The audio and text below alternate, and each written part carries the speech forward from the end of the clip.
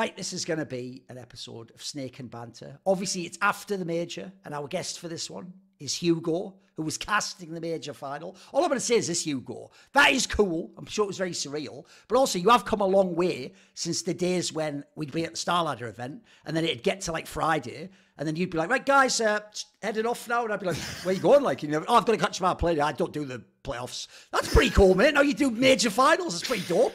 Yeah, that happened a couple of times actually, where I'm like, I'm casting with Harry for the groups, and then he upgrades his partner for the playoffs. So I remember going home from China. I think that's the event you're talking about. So he could do playoffs with Halvor, and yeah, that hurt a little bit, but you know, it pushes you, Duncan. It pushes you. Yeah. You need those L's. And also, mate, what people don't understand is, one thing I'll give props to you and Harry and Launders and Scrawny is actually my advice was wrong. At the time, I had no idea what would happen to the other big duos, right? The joke is they all imploded and half of them don't even exist. And two halves of one have made one that doesn't even do all the big patches. So like now, at the time, you remember what it was like? There was those three duos and the perception was like, well, we can never get in the scene if they're there. That's why I told people, you should probably be an analyst or maybe do something else here. Or like, it didn't seem at the time like you could ever get to the top, right? The idea of doing a major final would be like, right? Yeah, ironically, it feels almost more closed off now. Like, I think, right. yeah, it's crazy, right? But there's more opportunity, but to actually raise through the ranks and go up, unless Harry and I like suddenly have like a fist fight in a bar, I think we're going to be okay. Okay. And just don't meet up with configured drinks if he asks you, you know. Yeah, a picture or two. I think also the value of just having a duo and actually liking each other goes a long way. It's going to promote longevity, which is valuable, we could say, in this instance. Yes. A bit like, to be fair, Maui used to cast with Anders, then he upgraded him to Henry G. So it's a cutthroat business. It's cutthroat business, guys. Okay. There's a lot. I'll go on. Actually, you know what? Should I just say it? Should I just say it? I mean, please. I actually okay. You know what? For the Blast Paris Major, actually, I was actually supposed to cast that with Anders, and then I turned it down. I turned down casting the Blast Paris Major. I said, no, just put me on the desk. I don't want to cast this right now. I didn't think I was good enough then. I don't really feel like I just think like, you know, I'm definitely better than a lot of tier 2 casters, but I'm not really trying to be a caster, and that's why I was kind of like, yeah, there's that like bucket list thing a lot of people have. It's like cast a CSGO major, and I could have checked that off my list, but I was like, that's not really what I came into the space to do, and it's not really where I think my strongest skill set is, and I'd rather have the Katie and you're not the main character moment than just like laughing over an Anders clip, you know? Yeah, of course. I mean, I've always said, even though I know why people want to be casters and why it's like a thrill, and obviously you get like all hours and hours, people are wrapped with attention. I have always said, if you have the choice, the reason I always would prefer analyst desk is, there is no like break a baguette moment unless you get the best round of all time as a caster. Like, there's loads, you can have a mega right. Joke is like anyone you don't even like on the analyst desk can have I mean, there's obviously one like, shitting on, even that's iconic, man. That was like 30 seconds from a match. By the way, none of us could even name the other. None of us even know the other team in that match. It was FlyQuest, and I don't even know the other squad. None of us will ever know. But I'll tell you what, that is more iconic than like some semi-finals I've heard casting, because that's just esports. Right, anyway, that's enough industry talk. Obviously, this is Snake and Banter, and we do the whole 3 topics angle. So, like Fight Club, the new person has to go first. So, Hugo, what is your good point? My good point for today is meritocracy is back in CS, right? Not this year. The timing's brilliant for what you've just said earlier, but go on, yeah, keep going. Next year we're talking. Right, okay, yeah, sure. The death of partner leagues, Duncan. The death of partner leagues. I've been awaiting it. We've all been awaiting it. Post-COVID, or even COVID to post-COVID era, has kind of gotten stale at times with the same teams, the same rosters, and especially when we look at the organizations putting up, frankly, shit teams to tier 1 events. Look at EG, look at NIP. I think some of these teams that have shown up at pro leagues, for example, and just shown up to do nothing, go 0-3 consistently is boring. And finally, with the death of partner leagues, with PGL announcing events, Star Ladder announcing events, we're finally going to have a more open circle. We're going to have more tournaments, and more importantly, with no direct invites, it's based off of presumably ranking now, Valve ranking, which assuming they keep up with, is going to be a more skill-based scene. I think we're going to have better teams rise to the top. We're going to have more tournaments and overlapping tournaments, which actually I do think is a good thing, because it forces TOs to put on better events to attract players to their events. So overall, everyone kind of wins there. There are more opportunities for a different level of teams to compete, and also TOs have to put on better events, make players happier, and as a result, we're going to have a more competitive scene for everyone really. And this doesn't even just apply to teams and players. I think it applies to talent as well, as we were talking about, talent coming up. I think there's going to be more opportunity for people on the desk, new casters, duos, all roles in talent to come through and work these different events, because it's difficult even with this schedule to attend every single event for teams and for talent, but I think it'll be impossible to do every event next year. So it might be fairly closed off now for everyone involved, but I think it's only going to be opening up, and that's a good thing.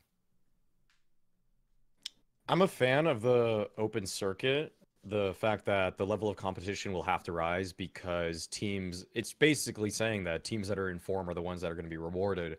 And I will say that I would rather watch a 15th ranked team in the world play instead of some moribund evil geniuses NIP roster that really has no business even being in some of the S tier lands that they had participated in.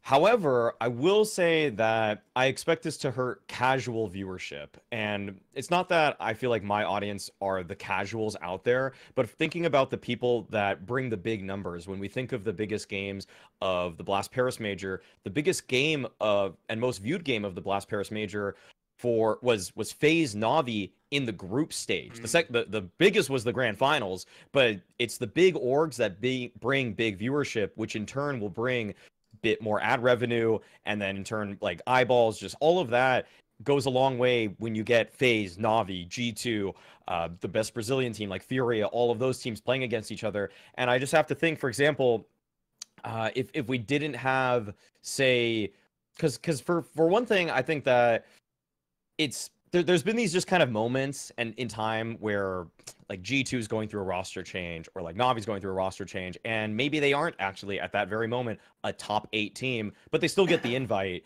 And I feel like missing out on that viewership is going to have some maybe just short-term repercussions, and hopefully the teams are going to just figure things out a lot faster.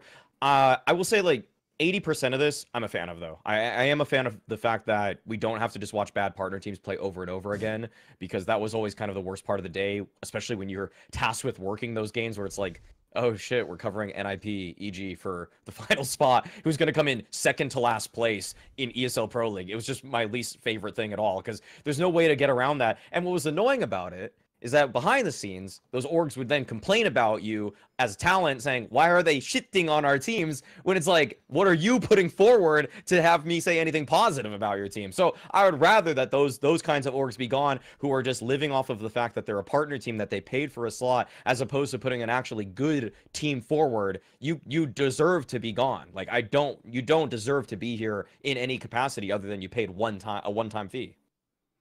I would say, go on, come on. I was just gonna say, on the note of like viewership and as a result getting less money and less eyeballs, while that's valid, I also think that more money will go in because you'll have a bigger depth of teams, and so you have more incentive for a larger amount of orgs to invest, because there are more spots at tournaments, because there are overlapping tournaments. So it's like, it's a yin and yang. There's a give and a take, but I think you'll have less viewership maybe, but also a wider variety of investments.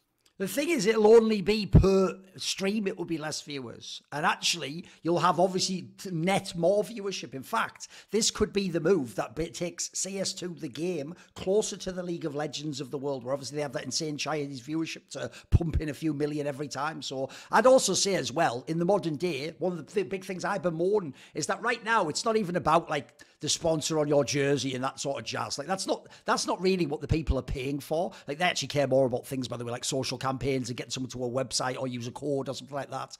Or brand awareness.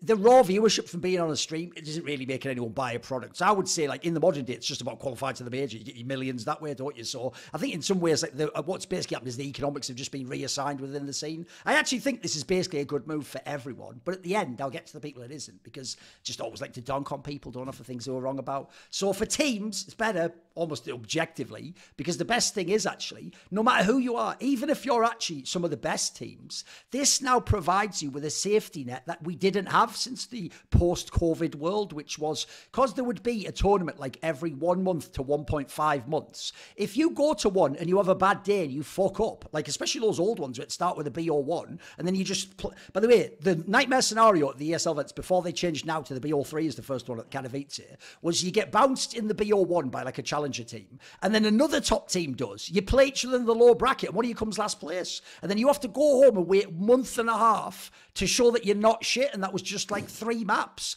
So I've always thought that was kind of whack. Like, if I think of teams right now, there's 3 massive names that were at the majors. You have Team Liquid, you have Astralis, and you have Falcons. Right, guys, 2 of those teams have already made roster moves because it's going to be so long till their events, and they were just sitting at home. If there'd have been some sort of cheeky, like extra, like a DreamHack or the equivalent of that, Starlad is an obvious one, where they could have gone and beaten like the other teams that are like, you know, 9th to whatever, that would have been a way to show, hey, there is something still going on here, though. Like, Team Liquid's roster does work, though. You don't have to make a, you know, hey, Falcons, maybe Boris, that was just a bad event, you know, they bounced back with him. Like, instead, at the moment, I actually think the circuit before was making people take huge gambles and then just throw the money down the drain and not even give it a chance to grow. Whereas, like, you look at some of the other lineups, it's not like every lineup wins right out the gate. So I actually thought that was kind of whack. And then I also think the part people missed, which was great about the old system, is when you're on a heater, when you're the #1 team, you can just attend all the events and boom, if you are the best, that is the era.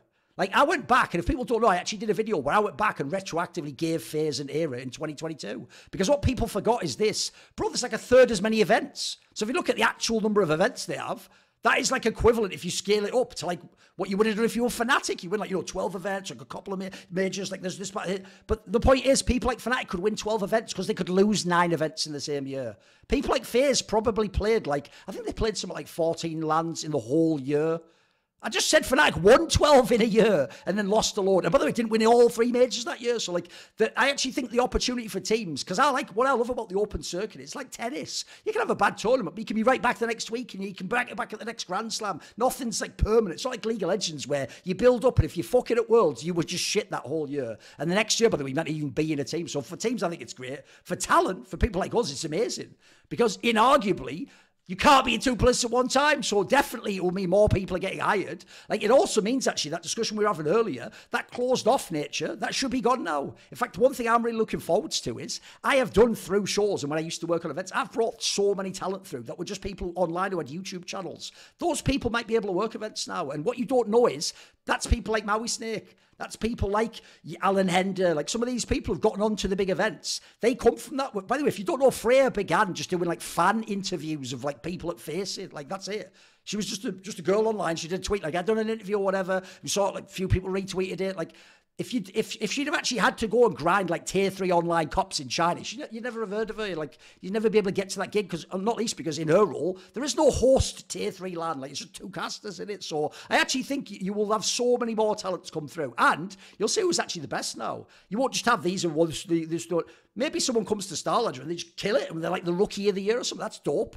Then in terms of formats, this is one thing I'm really excited for, because I love, if you remember, Starladder are the ones that always did Swiss System. They used to do Swiss System best of 3. Well, I'll tell you what, you might not think it's the biggest event one, but if they have good teams there, you're going to get to see everything those teams are about. You're going to get some amazing fucking matches. The amount of sample size, that's another reason, by the way, if you're a team on the rocks, go to that event. You'll get like 5 best of 3s to see if you're any good. Like, that's a pretty good chance to turn the ship around. And also, that means you can have double the limit some tournaments, Swiss at the other ones, you see who does well in which ones. And then lastly, here's the donk. Remember when y'all, for years, everyone to a man, I mean, bloody hell, even the casters used to do it, and I used to go, are you mental? You're actually sawing out the branch you're sitting on, my friends. Even casters used to complain, oh, burnout, I'm traveling like 300 days a year. You don't think about that, though, when that offer comes in that email, though, do you? You don't go, hey, do you know what? I've had enough events, a bit burned out myself. You can hit up Alan. Alan will do that. No, you always say yes because you want the money you rat. Well, first of all, you literally get paid per day. So if you're arguing for fewer days in the year and you're getting the same money, you're a cunt. And if you're not getting that, you're an idiot. What are you doing? You could just choose not to attend, you know. I've done it a million times. I've turned down fucking DreamHack Masters. I've turned down IEMs. I turned down E-League. Bitch, I turned down majors. So sit on that. So all I'll say is, the grass wasn't greener. There's even like an actual thing I've joked with Mauisnake about. I've actually looked at, I think there is actually supposed to be, it's not just even a meme apparently, there actually is like some like optical phenomenon where it's to do with like how far grass is from you and the light on the day, that literally grass in the other field does look greener to you than the ones you're on. And that if you go there, obviously you'd look back and the same effect would happen. You go, oh shit, the grass was over there, it was bit, I should have gone back. So my point is, I never understood people complaining because I'm not a noob just in CS. I was following League of Legends the whole time. League of Legends is like what we had in 2022, but half as many events. It's a nightmare, mate. Like you have like a small sample size. By the way, imagine how many people get to work in that game. It's way less than CS. It's a bigger game. Like it's a nightmare to be in a scene like that. You don't want it. You want this open scene because then, like you were saying at the beginning, meritocracy will win. Like at the end of the day, if someone comes, like I say, and a team comes and kills it at Starladder, they're going to get the invite to Cologne. If a team of talent goes to Starladder and they're the best, mate, eventually everyone on Reddit's going to be like, why aren't they hiring this person? And they're going to get the gig. They're going to get a blast shot. They're going to get like a cheeky invite to the plains of Katowice. They're going to get that shot, but they're going to do it all on their own back. You don't have to do it on some fake hype. I think across the board it's good for everyone. I know why people used to complain, but I also think everyone's had a few years off now. Aren't we all ready to go back to work? That's one thing I'll just say in this industry. Everyone complains, oh, I'm burnt out. Mate, get back to me. I've done 20 years of this shit. I'm not burned out. Just maybe fucking manage your time. Get off the screen for 4 hours before you go to bed, you moron. Have some glycine, have a fucking glass of water, read a book. I know, crazy idea. Like, budget in your time, and instead of watching 175 straight YouTube shorts as a dopamine thing, tick, tick, tick, tick, as China just feeds info in your brain. I don't know, maybe just schedule in like a classic movie for 2 hours and chill and go, oh, it's brilliant. Barry Lyndon. Never knew that was a fucking classic in its own way. Every scene's like a masterpiece, isn't it? Like, maybe just do that, you know, start enjoying your life instead of just going, oh, I'm burned out from watching video games. I think I've got the solution, mate. Take it, shout out to fucking Tyler, the creator. Stop fucking looking at the screen, you daft cunt. Get off the video games. You're making it sound like you're blank and you're distracted and they're making you watch it all. Like, there's a choice. You can walk away. You can just walk away from the PC. So there we go. That was almost like my point there. I told Hugo to say that point. No, that was great. I had one more thing on that as well. By the way, you don't have to be polite. It's just a talk show. Jump in, mate. Okay, great.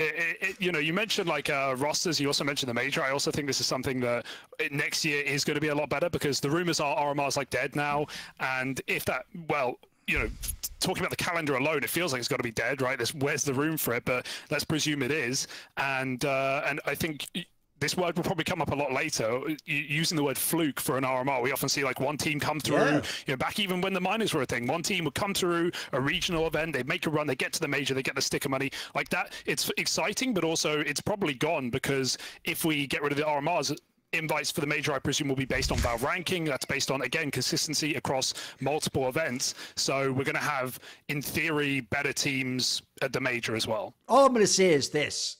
I'll tell you who actually opened that, like, Cork and Counter episode and was listening, and then when they dropped those spicy bombs, like, about that no RMRs, I'll guarantee the people in Guild Eagles were just like, because it's like, bro, you'll never be at an event. You just forget about majors. It's over for you. Like, you actually have to do things for real now. You can't just go to a major and go, no one even knows us because we're nobody. We beat FaZe, yeah! Like, that's not going to happen anymore. You have to actually beat FaZe for real. Then you get to the RMR. So but good luck with that. Be on LAN. At least here's the thing. You will have more lands to play though. So if you actually are good, by the way, you'll go to that Starlad and you'll show us, and then maybe we actually fucking hype you. Because that's the other thing. To be fair, the other thing that was a nightmare is if you're below about 15th in the world, you're in that like nightmare lottery of online qualifiers that is like, that's just nightmare fuel, I can tell you. Like, there are so many good LAN teams who will just have fucked those up and not made it, and then you've got nothing to do for 2 months. Right, let's move on. Maui, what is your good point?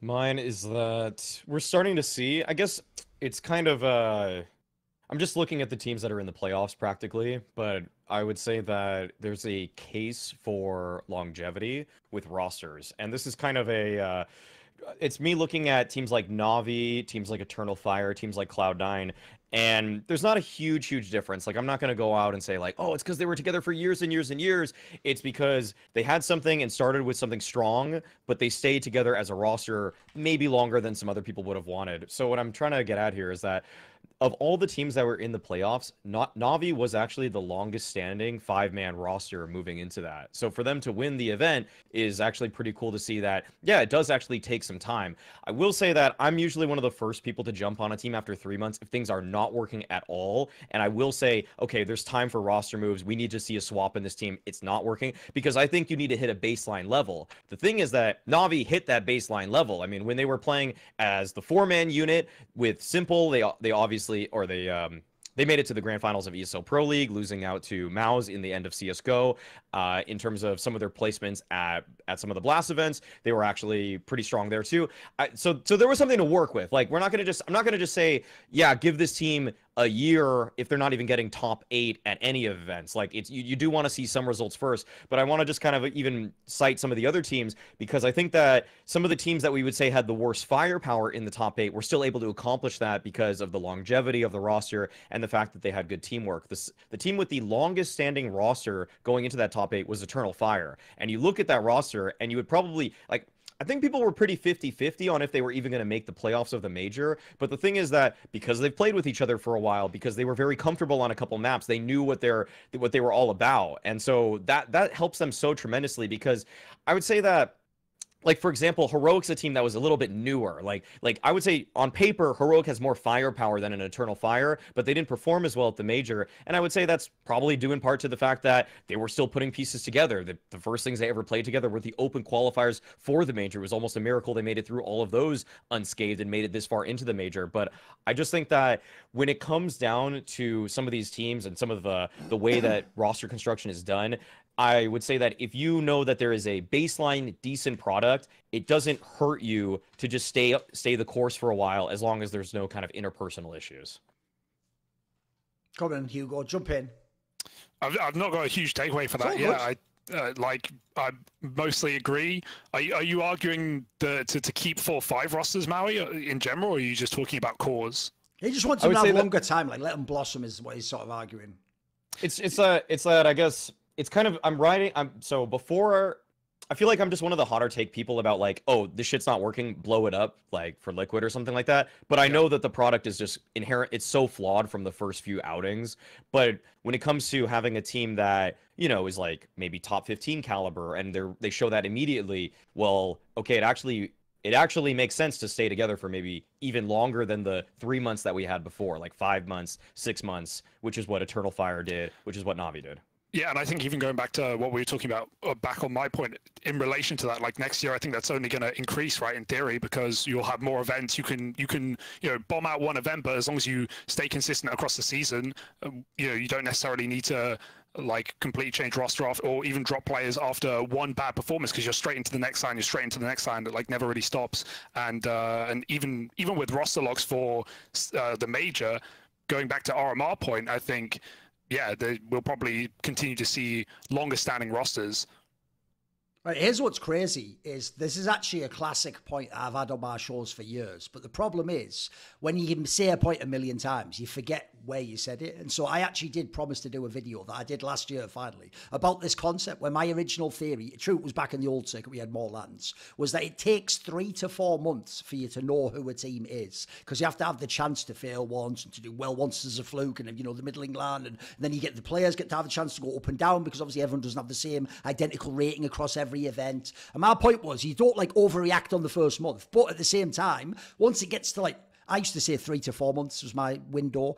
I would say then, after that, because you know who they are, now if they they're stuck at 5th to 8th, you don't keep it going 9 months. Like, it's very rare ever a team turns it around. One of the few examples ever was the Mouse Sports with Carrigan and Rops. And by the way, that's because they fundamentally changed a role within the team. So essentially, it's almost like changing a player at that point in time. So I actually looked this up when Maui was talking. And of the 8 teams in the playoffs, here's what 6 of them, how long since they made their last roster move. FaZe is 3 to 4 months. Vitality is about 4 months. Mouse is about 3 to 4 months. NAVI is about 4 months. G2, 4 months. Cloud9, 4 months, right? These teams, basically, it plays to what Maui's saying. These teams had time to cook. They had time to develop. By the way, they all, in their own way, not really FaZe, but they all had slight failures here and there. I mean, even Vitality fucked up Katowice, you know what I mean? They all had their ups and downs, but it meant that when you got to the major, you get a sense like you actually got to see what these teams are capable of. Like, they're good. Like they could. By the way, another great thing about that period of time is you've been through the hard times too. So when your back's against the wall, it's not like, oh shit, fuck, is this lineup? It's not working. No, you've already had a good result. You've had a couple of lands. So I actually think it just bears out that what I was saying before in that concept, because I do think the other thing we're going to throw in as well now is, it's one thing if it's 2012 and you just have a 5-man roster made by players, and by the way, where there's no buyouts, and essentially any star player can just go to a lesser team in his country and say, hey, give us your best player. You can always change. Yeah, in that era, maybe you can be cynical. In the modern day, there are players you've never heard of who cost $300,000 buyout. Like, you can't buy that player, then go, hey, shit, after 2.5 lands, and then go, right, throw him in the bin. Like, and then everyone later on go, the fan who wanted that change, then go, why are all these stupid esports teams losing money? It's like, bro, you're the fucking idiot that doesn't even let them play a whole Premier League season. Like, you fire the signing after week 1 and then you make them sign another one. And then, by the way, if like a net and IP, they don't sign a mega player, God forbid, they're fucking idiots. Like, they must just not know anything about the game. No, they just don't have a money tree in the backyard, do they? They can just go and pick it off. Like, they've got fucking investor money. And by the way, I tell you the worst thing about that is you have to go and explain to your investors why you signed this guy for like 500k and he's shit and you're replacing him. Like, they don't like that. And then even worse, think about this. They're going to go, well, good news is though, like, we bought him for 500k. We've got the contract for 2 years. So sell him for like, I don't know, 250k. And you're, oh, sorry, he's tanked his whole stock and nobody will buy him. It's like, brilliant. Well, I'll definitely put 2 million more into your org for next year. This sounds like a brilliant fucking affair that I'm doing here. Oh, and we're not getting the results as well. Brilliant. I think I'll just go and play. I'll just invest in Valorant. It makes more sense. Like, I know those teams are partnered already. So I do think it's actually a good premise. Like, the obvious one, we could potentially get to this later, is obviously NAVI. Like, NAVI was the one, I've always said this, you can go back in history. When Blade initially brought Bit into the lineup of NAVI, he famously said something mad like, it's going to take 6 months to make this project work. Then if you remember, around the time, I think maybe you got SDY, I think he said something similar, like, give me like whatever amount of months. And everyone laughed at him like, ha, stupid Blade. And it's like, mate, he's one of the people who's like downloading an entire philosophy of CS into the brain of the player. He's not going like, fuck around and play how you want and I'll sort of work around you. No, he's the professor. He's like, you're going to the degree course when you go to Blade's team. You're not going to get that in a week. You can join FaZe Clan and fuck around and win some games. They play a bit of a loosey-goosey style and they'll accommodate you early on. They'll even like give up a role or something. If you want to have teams like NAVI where they don't just have the most cracked players, but they could win an event, you have to give coaches time to work. I think this is what you see with some of those big teams when they make the roster move too quickly. It's like, if you've got Godby, give him time, mate. Give him like 3 months to work on this. Don't just make the player change immediately because the first LAN went bad. So essentially, I do agree with this premise. Like, I think actually, both financially, I think it's even worse now. And I also think the in-game product is way worse when you chop and change, because this isn't the old days where no one had a coach and everyone was just fucking around between events. Like, the other teams, like FaZe, Vitality, Spirit, they're going to keep their level. So if you're just fucking around constantly, you might also, even as a better player, be going back to square one every time. You're just resetting your 4 months over and over and over and over again. And basically, that's the one thing I would say about the lineups I just referenced who didn't make the major. Notice they're nearly all brand new fucking lineups that have no experience and they just got to play like a blast group stage or something, or an online qualifier or a bullshit RMR. Like, that's your running to the major. Like, even if you qualified, you were going to win the major after like half an event. It just is implausible in the modern day. So I do think actually teams have to be less cynical in that regard. They have to actually say this: if I signed this player, I have to believe like I give him a chance. Because what I would say is this: if you want to cut people, I'll flip it on the other side and I'll put the spotlight back on the org. If you keep cutting players that are big signings, you know who you should cut next? The general manager. He's mismanaging the funds and the team, you idiot. He's going, sign this guy, I really believe in him. After a LAN and a half, nah, he's no good. Well, then you had no fucking eye, and you obviously didn't believe in him because you gave him 1.5 LANs. So I think this actually, hopefully, this major playoffs, if as Maui says, people have taken note, might actually make some of the other teams realise that you've got to build. You know, you're going to actually have time to get good. You're going to give people a chance to flourish. Maybe they even come from, like, a Broland's a great example, right? When he first came in the house, yeah, he was all right. Dude, you give him time and he's like back to Broland. Like, these are the players where they'd maybe be tossed out if you thought you could get some hot FPL talent tomorrow, but he won't be Broland. So, okay. Anything else? Yeah, I think it's also impressive that we've got longer standing rosters when you consider that the scene is so international right now as well, right? Like, it's temptation, sure. Yeah, if you were limited just to your country, I think, you know, it's going to limit your options as a fact. But everyone's speaking English now. Most of the top teams are speaking English, so there's a wider pool. But also on that general manager point, I think coaches have only gotten better at actually scouting players. When we see players get picked up, sure, people have to learn new roles and new spots, but you often, like back in the day, you would see players get picked up off of stats or off of an FPL run or off of a run in the tournament, and often it would be GMs picking people up. But now you get coaches like Saw, like Blade, people who will actually go and look at the demos, and when you see like a young pug star picked up, often the coach will say like, yeah, we looked at his demos, we figured out his spots, we saw that he had an eye for the game. It's not just based off of numbers or a good tournament or a run through, you know, FPL or something like that. It's actually based on, you know, watching them play and seeing their performance and seeing their position. So I think that's, yeah, better as well. Right, let's move on then. So the bad point, what is your bad point, Hugo? Okay. You haven't had your good point. Oh, wait, you're right, actually. Oh, yeah. Wait, that's true. You just made such good points that I thought I'd made a point for once. You know, whatever. That's not even true, but whatever. Right? Well, the part where I thought it was that you made good points. No, what I would say is, okay, actually, this is mad. I can't believe I missed this one. Here's the weirdest angle ever on Aleksib winning the major. Believe it or not, I don't even have like the relief of like finally he won or like, yeah, now he's like, believe it or not, I actually think the best part is, because morons really do only care about trophies, and no matter how much they hate, in their brain, if you win the big major, you must be really good. This actually gives a complete reset to the narrative of Aleksib's career, because he had the stupidest momentum of all time, where they really did think he should have won tournaments with those rosters. Like, the only one that's even vaguely there for me is the G2 one, and even then it was Jax instead of JKS, as I will point out 1 million fucking times. So I actually think the cool thing now, if you're Aleksib, is not only do you have an insane trophy on your resume, and or more importantly, you didn't do it with simple. So they can't even say that, by the way. If you'd done it with simple, then they go, well, yeah, simple. Nobody's going, well, you had wonderful. Well, you had GL. In fact, if anything, they're like, wow, those players are better than I thought they were before. Like, actually, I'd say that's helping Aleksib's case. So the good thing now is that whole narrative is dead. Now, from now on, he's just a guy who has a real chance to be a top IGL, and ups and downs. I think the difference is when the next NAVI failure happens, people will ask for a player to be fired, but it won't be Aleksib. They won't say, just replace him and get into kicks on or something. Now Aleksib has a chance to actually, like, he's essentially thrown the baggage out of the window of the plane as he boarded the private jet that's for major winners only, that flushes in there with the cockpit, with the pilot, like, cheating on his taxes or whatever he might be doing, allegedly, in a video game. Right? What do you guys think?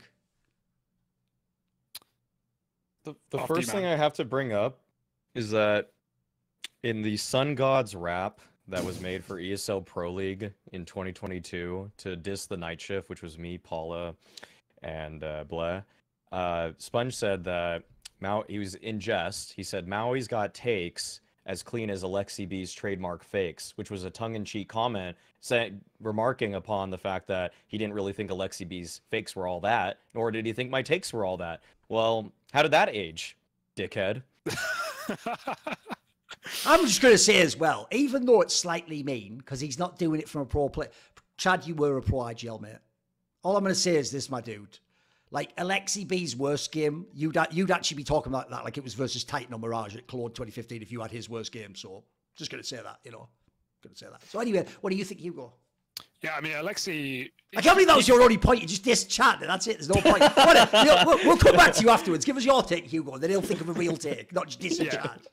on Aleksib, I mean, he wasted 2 years in OG. Like, he wasted 2 years in a team that never put together a roster that was even capable of getting playoffs at big events, let alone like being in the conversation for winning a major. So I'm not surprised his stock maybe was fairly low, but talking about G2, like he didn't even have a year in G2 either, and they still made some finals. They still made some top 4 runs at a Blast event, and it was probably, you know, butchering the major that got him cut in the first place at Antwerp, and then G2 cut him. They bring in Huxi or was it Nexa after that, and they just do the same thing at Rio anyway. They in fact go worse. They don't even get to the RMR. So yeah, his stock was always going to be low, but I actually think it's nice. Yeah, I'm with you. It's nice that he's actually got a chance to.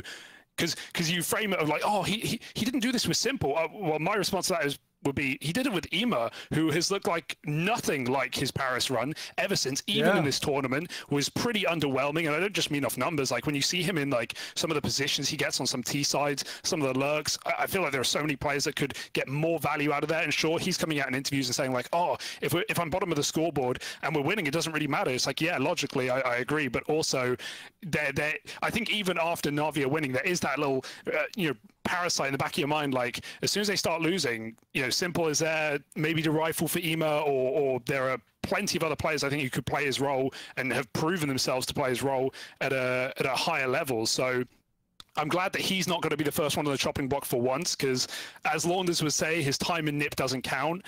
And two years wasted in OG and a G2 that clearly didn't believe in him if they're cutting him after one botched major. Well, everyone botches majors nowadays. I think it's nice that he's got some security behind his position, because I think this team is cool. Like not everyone's behind the NAVI run, and we were talking about the win percentage of rounds and whether or not this is a fluke, but I think the roster is cool and there are pieces of it to like, and I've also always liked Aleksib's T sides. Even his track record, what is it now? It's got to be like almost 20-2 against his former teams. Like that's actually fucking insane if you think about it. There's no one with that kind of repertoire to consistently beat their former teams. I don't even know at that point what you're taking away or what he's saying, or whether that's a fluke, but that's a statistical anomaly that he's beating his former rosters so consistently, even G2 in Copenhagen.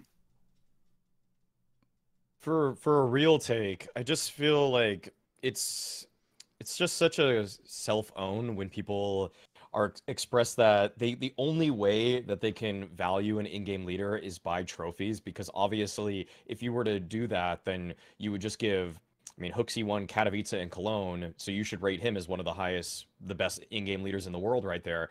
It's just reductive, and that's why you need to watch the game, and that's why stats don't still tell the whole picture, because even a stat like T-side round win percentage, which I do cite frequently, doesn't always tell the whole story, because sometimes the reason that, say, G2 has a good round win percentage on T-side is because we saw Nico have a masterclass by himself. And so there's been an aspect to Aleksi's game which, for people that have watched closely for a very long time, have recognized there's a strong mid-round understanding, especially when he was calling with ENCE, especially when he's calling with OG, that lifted the pieces that he was working with well above the sum of their parts.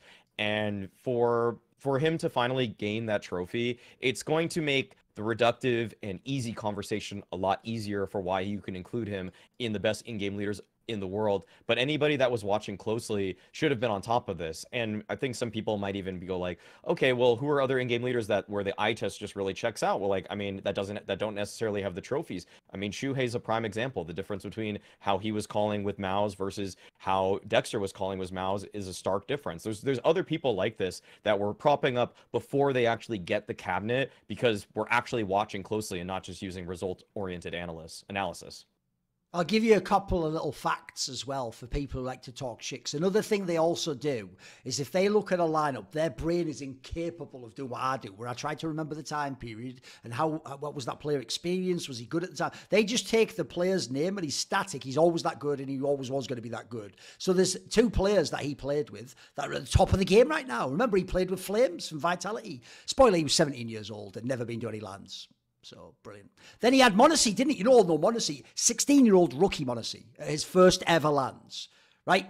You're supposed to just win the tournament with these people. And you're supposed to actually win the major with, like, rookie m0NESY. By the way, Hooksy didn't even qualify to a fucking major when he had his first shot with better m0NESY, as he's had, like, 9 months at that point in time. So, I also think people were just very, very unfair in that regard. So, okay. Then we go to the bad point for Hugo. Yes, they actually are the bad point now. So what's your bad point? Come on. I might get some resistance, but I don't care. I've been saying it for years. I've been thinking it for years, and it's nice to finally get the platform to put this in long form and have a debate. Inferno is it's solved. It's done. The map's completed. It's boring to watch. It's over for me. It's been over since 2020. Ever since the Astralis era ended, it's gotten progressively worse every single year to watch. I think VP, I love how VP play. I think they're the culprit for this. They you know, really push this percentage play of stacking random bomb sites, of saving in even post plants, and now everyone has realized, like, okay, this is the way to play the map. This map has gotten worse and worse and worse every single year, and you know, it's not 2014 anymore. Freiburg isn't the king of banana. You can't even really fight for banana on T sides. CS2 has in fact made this map worse, and it's not just the remake that's like uninspiring. It's the open skyboxes, which as a general concept I approve of, but really push this map to its limits in how much it limits the T sides. You're getting blocked out of mid. You're getting blocked out of ramp, out of spawn on T sides, because CTs have those insta lineup smokes. Banana, one Molotov spreads to both sides. That's 2 mollies back in CSGO. It's tiny choke points. It's narrow. It's ugly. It plays bad. And going back to the stacking style as well, like, it doesn't matter if you set up your round perfectly on T sides and you play down to the final 30 seconds. At the end of the day, how many rounds do you see CTs will just draw, you know, cycle smokes a B and just make the gamble, and you're walking blind into a bomb site? I'm even thinking about that final, the FaZe NAVI final, where they were like, FaZe was 7-0 down on T side. They couldn't do anything. The only way they started winning rounds, they broke in with like 2-3 rounds at the end of the half. The only way they won those rounds was by running through the banana smoke halfway through its lifespan, because they realized, like, if we wait, we're gonna get gambled. Like, we can't play this mind game of, oh, they're throwing 3 smokes over here. Is the stack on the other side, or is it one player dropping smokes? And I think all these like changes for CS, not just the dropping nades, but also the open skyboxes, all these CS2 things are good, but they're pushed to the limits on Inferno, and it actually just makes this map boring to play at tier 1. Vertigo is more entertaining to watch right now at tier 1 CS than Inferno, and it's been that way for years. It's the way he waited till the end to drop the hottest take of all, right on the end. I know. Like, just as a freebie, like a side of wings coming, like, fucking all right. So, go on then. Go on, Maui, go on. I'll save that last part for later. I'll save that last part for later. Don't get triggered. Don't let him bait you with the last part. Just answer the first part. Exactly. I do think that Inferno and Vertigo have been my 2 least favorite maps in tier 1 CS for some time now. I'll give it that. Sure. Whether I'll keep saving that Vertigo thing, because I don't think I've come along to that one yet. I think Vertigo is still the worst for me. But for Inferno overall, I think that the list of problems are pretty well known at this point. Everything kind of just feels like a hallway, and everything is so confined that it's almost too neat how every smoke, or molly for every position is so effective. Because you think of some maps like mid on Mirage, you can't really just block that with a single smoke. There's so much space there that there's ways to fight around it. Like, you can't just shut a whole position. Like, the most vital spot of the map requires multiple sets of utility for it to actually be shut down. But the most vital spot of Inferno is banana, and so it's just this crazy utility dump at the beginning of rounds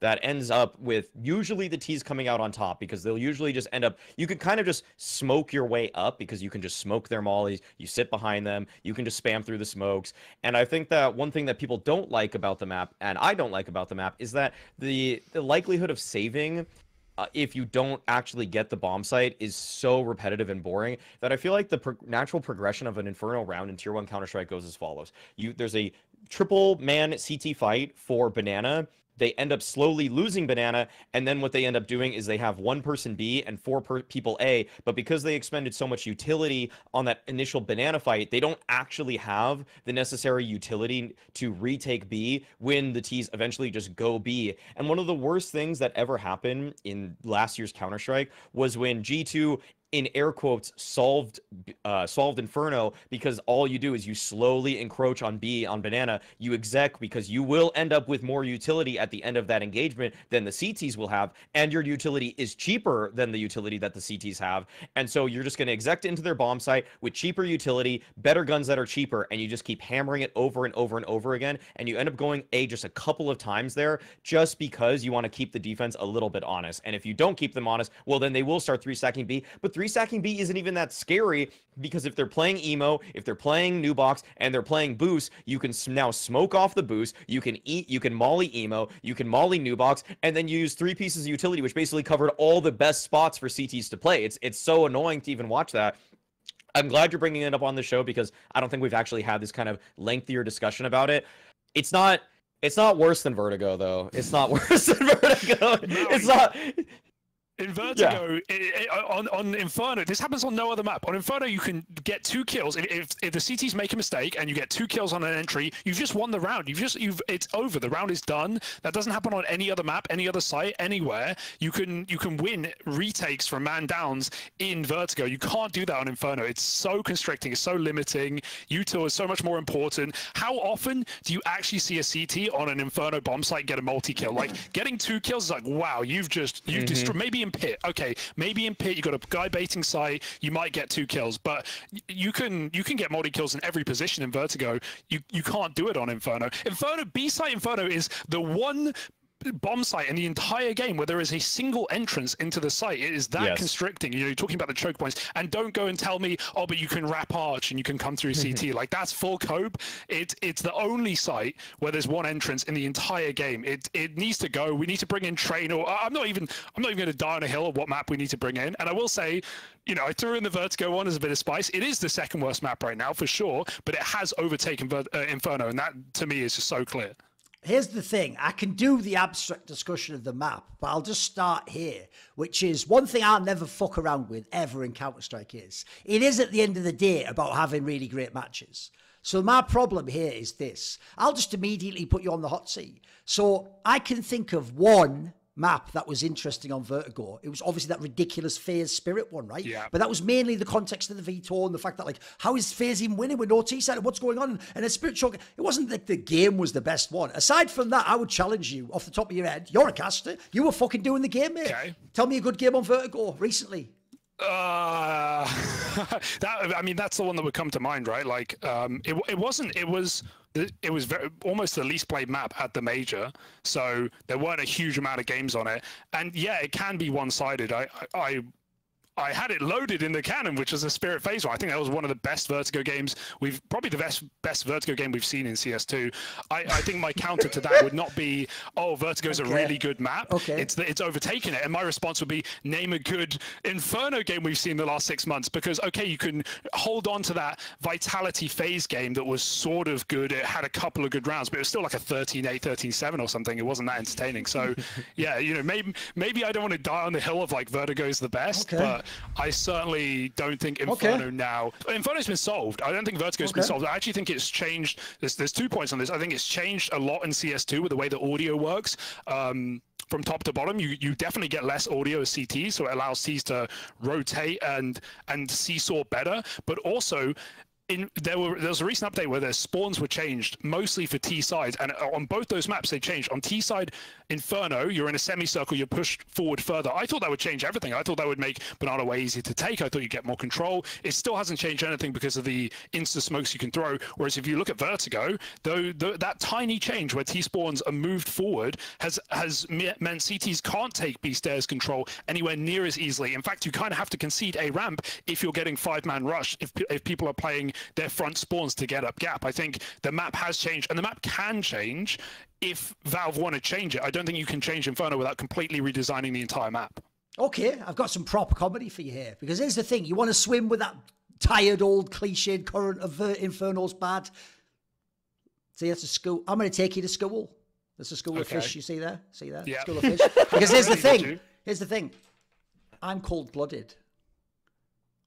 Like how many animals do you have on your desk? Don't you worry about that. So here's the thing. I've got fucking one right now, and I'm going to take him out the cage, mate. So here's the thing. You've just given a case. It was the only one off the top of the dome. You literally get paid to cast. This is your life. Like, you either don't remember your own life, or you deleted the Vertigo games, because we all did, and Valve should delete the map. Now, here's the problem. The game you just put forwards as the best possible, like, fucking example was the 2 best teams in the world, who are also the 2 worst teams on Vertigo. So what you're saying is if people don't know how to play Vertigo, then you get bang a game, right? So, okay, I think you basically just, like, disqualified yourself there. Then I'll go to Inferno, and you're like, no, don't use Vitality. What? The best Inferno team in the world who pick it on. I think I will use Vitality, actually, because they had 2 great games. They were in the game against fucking Cloud9. That was a back and forth game. It was very exciting. Could have been won by both teams.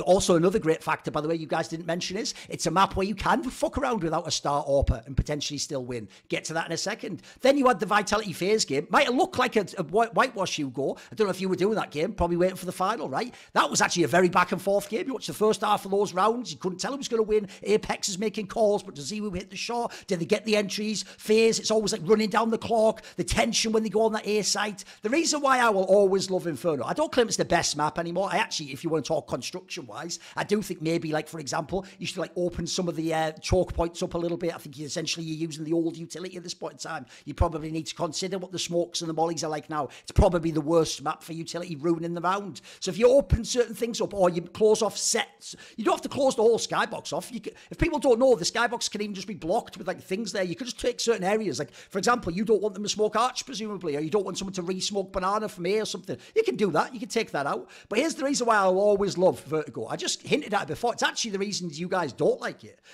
You guys want 3Ks.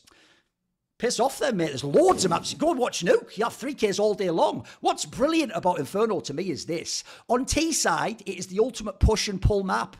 You don't know which site they're committing onto. So do you sit in the sites and turtle? You might think so if you're a noob. No, you have to make information plays. You have to gamble with like a two-man peek onto the banana. There's no one there for you, right? They're not there. Quick rotate over. You have to...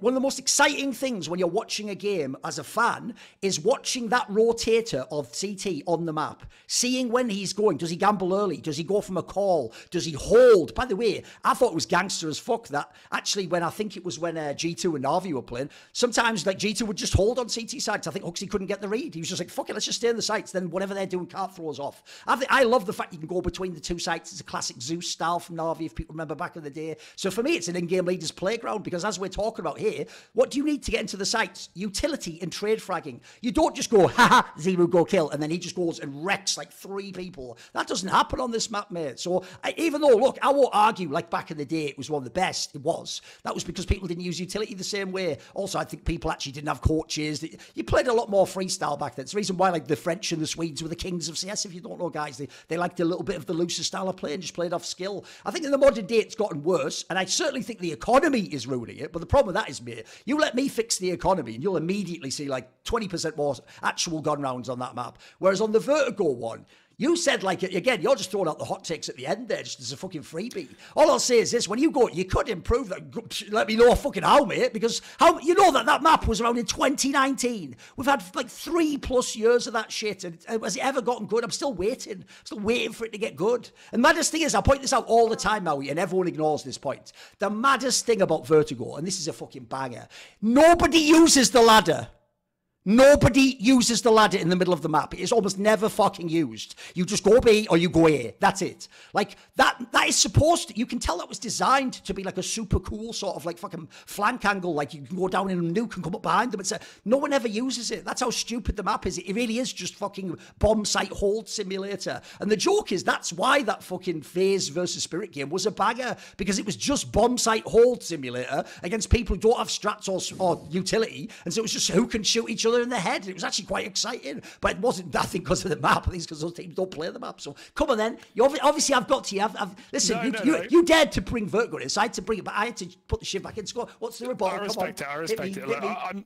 I'm not going to argue with the first point you made, which is like, oh, Inferno takes okay, sure, the idea that, oh, multi-kills, whatever, Inferno takes a lot of brain power to use. Like, yeah, there's no surprises. I also would say the VP may be one of the best teams in the world on that map, okay? And, you know, it takes a fucking crash at 11-11 in the open to beat VP on that map. So, I'm not going to argue with the brain power. I'm not going to argue with the history of the map. Good. But I also just looked up. You said, you know, name a good Vertigo game, and so then you looked it up. This one. So, I just looked up like the last few months of Vertigo. There's not been any good fucking games. There's not been top 5 teams playing it, and it is one of the lowest played maps right now. There's no debate about that. Like, I'll dig you a deal. Here's my deal for you, Hugo, right? Yeah. You know what? A good deal is about 2 parties compromising, getting something they want, but giving the other person. So here's what we'll do. We can take Inferno and Vertigo, and they can both go out as long as Cash and Train come back in. How about that? I'm not. I love that, by the way. That'll be interesting, right? 2 maps I would remove in an instant. I want Train back in. I think it would be perfect in the game right now with the meta we have. I'd like to hear your argument for Cash though, because I do feel like Maui, was it you with the tweet about Cash being similar to Ancient? I actually like that take. I think they play very similar. But also, I think it's like not very tactically deep, which it isn't necessarily a bad thing. You can definitely have like a puggy map kind of in the pool, but I'm not sure how it would fit into the meta today. I'm not anti-cash. I'll make that compromise with you. Bring back Train. Yeah. I think that's a fair deal. We're getting rid of both. All I'll say is this. Whenever anyone says that as well, like, where's the tactics? Or, mate, overpasses all the tactics in the world, but then fucking breadhead Nico's like, I don't like this map. It's like, yeah, because, bro, you're the IGL, or fucking Huxley's the IGL, dickhead. Like, actually, you know those guys, Aleksib and Carrigan, they've both won majors after playing with you. Let's check your majors. 0. Ah, bloody hell. Maybe tactics are good. I don't know, Nico. It's crazy idea. Maybe everything in the world can't be solved shooting someone in the head with an AK. I could make a straight fire geographical joke there, but I will leave it for now because I wouldn't say I've learned my lesson. I just sort of hold back the fire until it's my platform and there's other people not here. That's the other thing. That's the other thing I did learn is like one thing in my career I do feel bad for. Not even entirely the situation, but I just feel bad when people like Smix just got like caught in the drive-by essentially. Like I'm trying not to do that. I'm trying to just do that on my own Thorin thoughts now. Right, let's go on to the next one. So Maui's is going to be something. So what is your bad point, Maui? Well, this is it's just, I feel like I've brought this point up before, but it's just that we have to see yet another example of it screwing over a team that seemed to have some potential, which is that Pain are not going to be seemingly able to play with Nissim moving forward. And that's just, it just seems to be another product of the fact that Brazilian loans, Brazilian buyouts are just so ridiculous in that scene that if you're trying to get somebody over from one team to another, you're going to have to pay a king's ransom just to move them. And I just feel like the bigger point throughout all of this is that, well, one, it's bad. We've talked about the fact that these buyouts are they're just ruining the Brazilian scene in general because you can't put together the best 10 players across 2 rosters. It's like they're all split up on like 4 different rosters. There's like MIBR, there's Pain, there's Furia, there's Imperial, and it's just that you probably would want 2 top tier teams, which I think could probably compete in the top 15 at the bare minimum. And another thing is that one guy's journey in particular isn't even Nissim, who is the guy that I brought up that they're not gonna be able to have. It's biguzera. It's that this guy with this roster was able to get them into the top 15. They're ranked 14th right now on HLTV, and for me, biguzera is a top 10 in-game leader in the world, and for him to now have to suffer the consequences of being, what is this curse, being Brazilian, he's basically just hamstrung on the players that he can play with. He's handicapped because now they're having to bring in another, like an academy level player, I'm pretty sure. And it's just like, what is this team even playing for? They have to just keep playing through some more South American qualifiers. The only thing that they're going to have moving forward is that they are going to play that get event in Rio, which is kind of against, there's a couple international teams, but it's mostly Brazilians there too. And I'm just getting so frustrated by the fact that this is just reality for Brazil and for South American CS, that we just have to keep seeing the best players constantly pulled away from each other, even though they were right next to each other. They were literally playing on the same team, and then Pain and Sharks couldn't come to an agreement over the buyout of Nissim. Yeah, that sucks. I feel like even though the Americas run that we had at the RMR, and then thus the major going even deeper, I feel like on one hand we have Brazilian teams and players playing at the highest level we've seen in a long time, but at the same time we have the whole scene in flux. Like there are South American teams, and a lot of them in advanced, just completely dodging their advanced matches because the payoff isn't there, which is super weird. Like if you go on HLTV, you see all these 1-0, 1-0, 1-0 defaults because South American, Brazilian teams aren't even bothering with advanced anymore, which is a super weird time if you consider the linear progression that at least the Pro League, the advanced and the Pro League is given players, especially from that region, like looking at 9Z and Pain and teams like this. So it's really weird that we have so many, because on one hand you could probably make 2 top, I don't know, maybe not top 10, but top 15 teams in the world with the Brazilian talent we have. But Furia have clearly proven that they don't want to be a top team in the world. In fact, they were the least impressive Brazilian team at the major, despite having the best Brazilian player in the last 5 years. And for biguzera, going back to him, I think it'd be great to see him, like the guy speaks English, come to Europe, have a chance. But he's also an older guy. I think someone said he had kids. That's an incentive to stay at home as well, not up and leave at this point in your career. So it's a really weird time.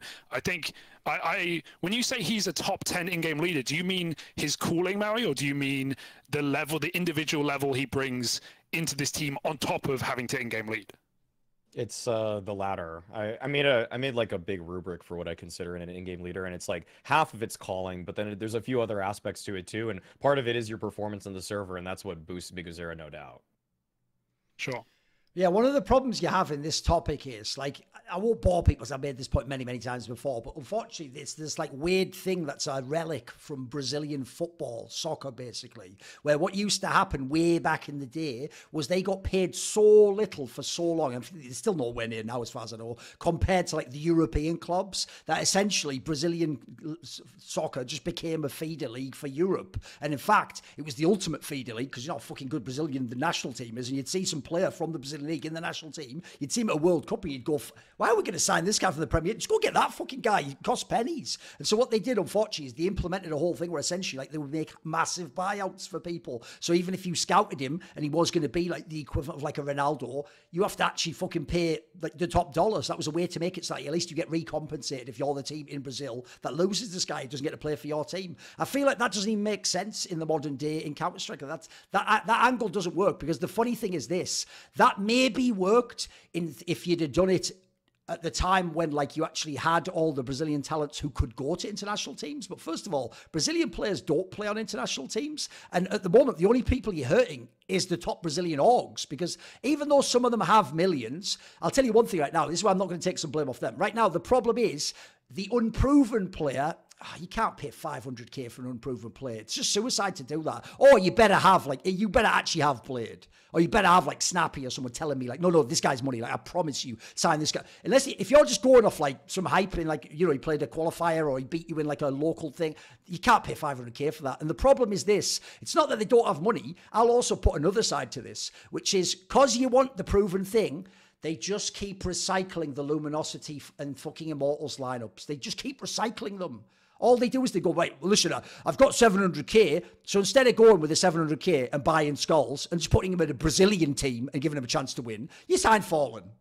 Because it's Fallen, like, hey, bro, all the history and the hype, and he's going to bring all this stuff to the team. But it's like, is he, like, all I have to say is this. I'd love to do one of these, like, experiments. I sometimes do it on late night shows, but I'd like to do it for real. I'd like to do a lie detector test on both the GM and the star players of Furia. And the first question is, will you win a major with Fallen? I'd like to see how they'd pass on that one. I think that fucking lineup, it'd be insane, mate. Like, I don't believe anyone really believes in going. What you do there is, look, he's a known quantity, though. You figure, like, the floor is going to be pretty decent. And, you know, he's going to bring some fans. It's going to be a cool story.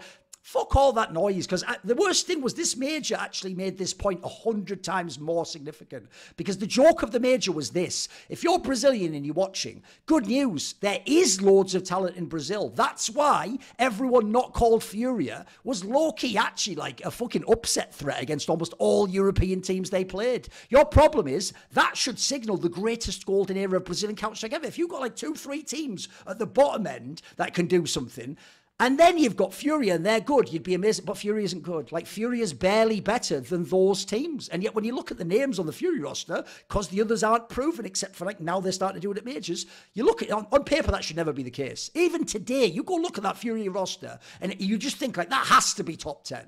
How could it ever be, like, you know, 20th or something? Like, but you see, like, they just haven't got it done. And I do think that's both bottlenecked it, and you're just wasting your time, because here's the problem. In Europe right now, I can tell you, Forrest wants to play in a team. Nobody wants to sign him, even though he's Forrest Pro. Now, are you telling me Fallen's more legendary than Forrest? Like, if I had to pick, actually, I think Forrest could pop heads better than Fallen does right now. And Fallen, remember, the maddest thing is, doesn't even IGL. You know, that went away really early on, guys. Like, that one angle was the one reason I actually said it wasn't a bad signing. Maybe he just IGLs, it frees Art up, and then the rest of them frag out. That could even work. So I think right now, the whole Brazilian scene is a mess. This is a very good one at the bottom end, but it's also reflected at the top end. And so I think even the money that is there isn't being spent very well anyway. Like, the obvious example is when Skull's got that massive buyout for Pain, well, what have you done with it?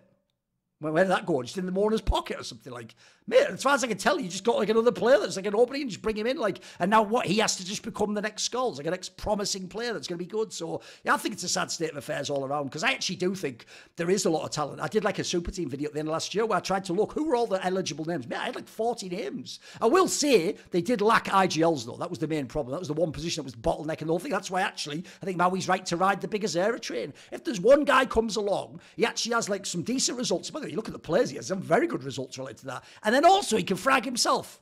What are we waiting for, mate? Can't we just have this guy in Fury? What are we waiting for at this point in time, you know?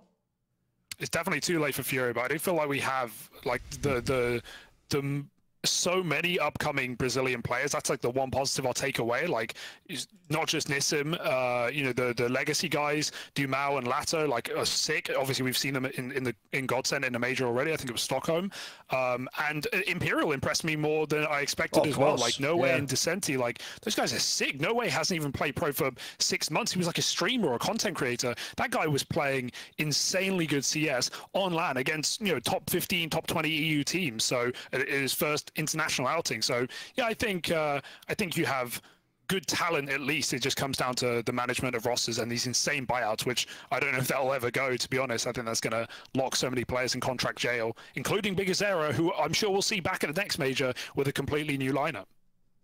Right, for my bad point, I have framed this very, very carefully. I actually think, despite the fact they were in the major final, this is actually fuck Boston. This is the cruelest loss of Carrigan's entire career because of the context that it was in. So first of all, he just won 2 normal grand finals to get to the final. He beat Team Spirit with a genius veto. They just straight up beat Vitality, by the way. That wasn't even because of the veto. They just actually played them heads up and just beat them in a back and forth game where it wasn't like it was just super. And then you get to the final, right? The NAVI team that gets there is one of the weakest opponents you'll have faced in the whole tournament at that point in time. They're not really that good a team. They even don't even have that good a veto. Like, they're not really supposed to win. And think of the context for Carrigan. If you win that major, right, first of all, that whole, like, how greatest in-game leaders of all time, we're not doing CSGO anymore, it's not CSGO, right, but greatest of all time in all versions of CS. Mate, if you win a CSGO major and then the first CS2 major, that's already a fucking spicy one. I've always said, if you do Glaive against Carrigan, because the 4 Glaive ones were with, like, basically 6 players. If you do Carrigan and you go and you have like 2 different fucking majors with international rosters, that's actually a different kettle of fish. You can't compare those directly. They're not one-to-one. So I would actually say, since no one would have done 2 international major wins, that in its own way could make your GOAT case. So unironically, winning that final, which in theory was his easiest playoff game, might have actually granted him GOAT status in some people's minds, but he blew it. And not only did he blew it after the second map was a 13-2. Like, everything inside the universe said, you're about to win the major right now, mate. In fact, you've done the hard work. Just fucking, all you have to do is call a simple Inferno game and you're going to win. And not only did they lose, and there was some really outrageous things. Like, if you're FaZe clan, you're just like, where the fuck was this bit guy the whole tournament? He wasn't even in the server the whole time. So he just waits till the last map and then goes, right, time to play. And there's fucking balls out like old school Robert Ory or something in the 4th quarter. This is mental. And then also, I'll just throw this in there. You not only fail when you're the favourite and hyped to the heavens,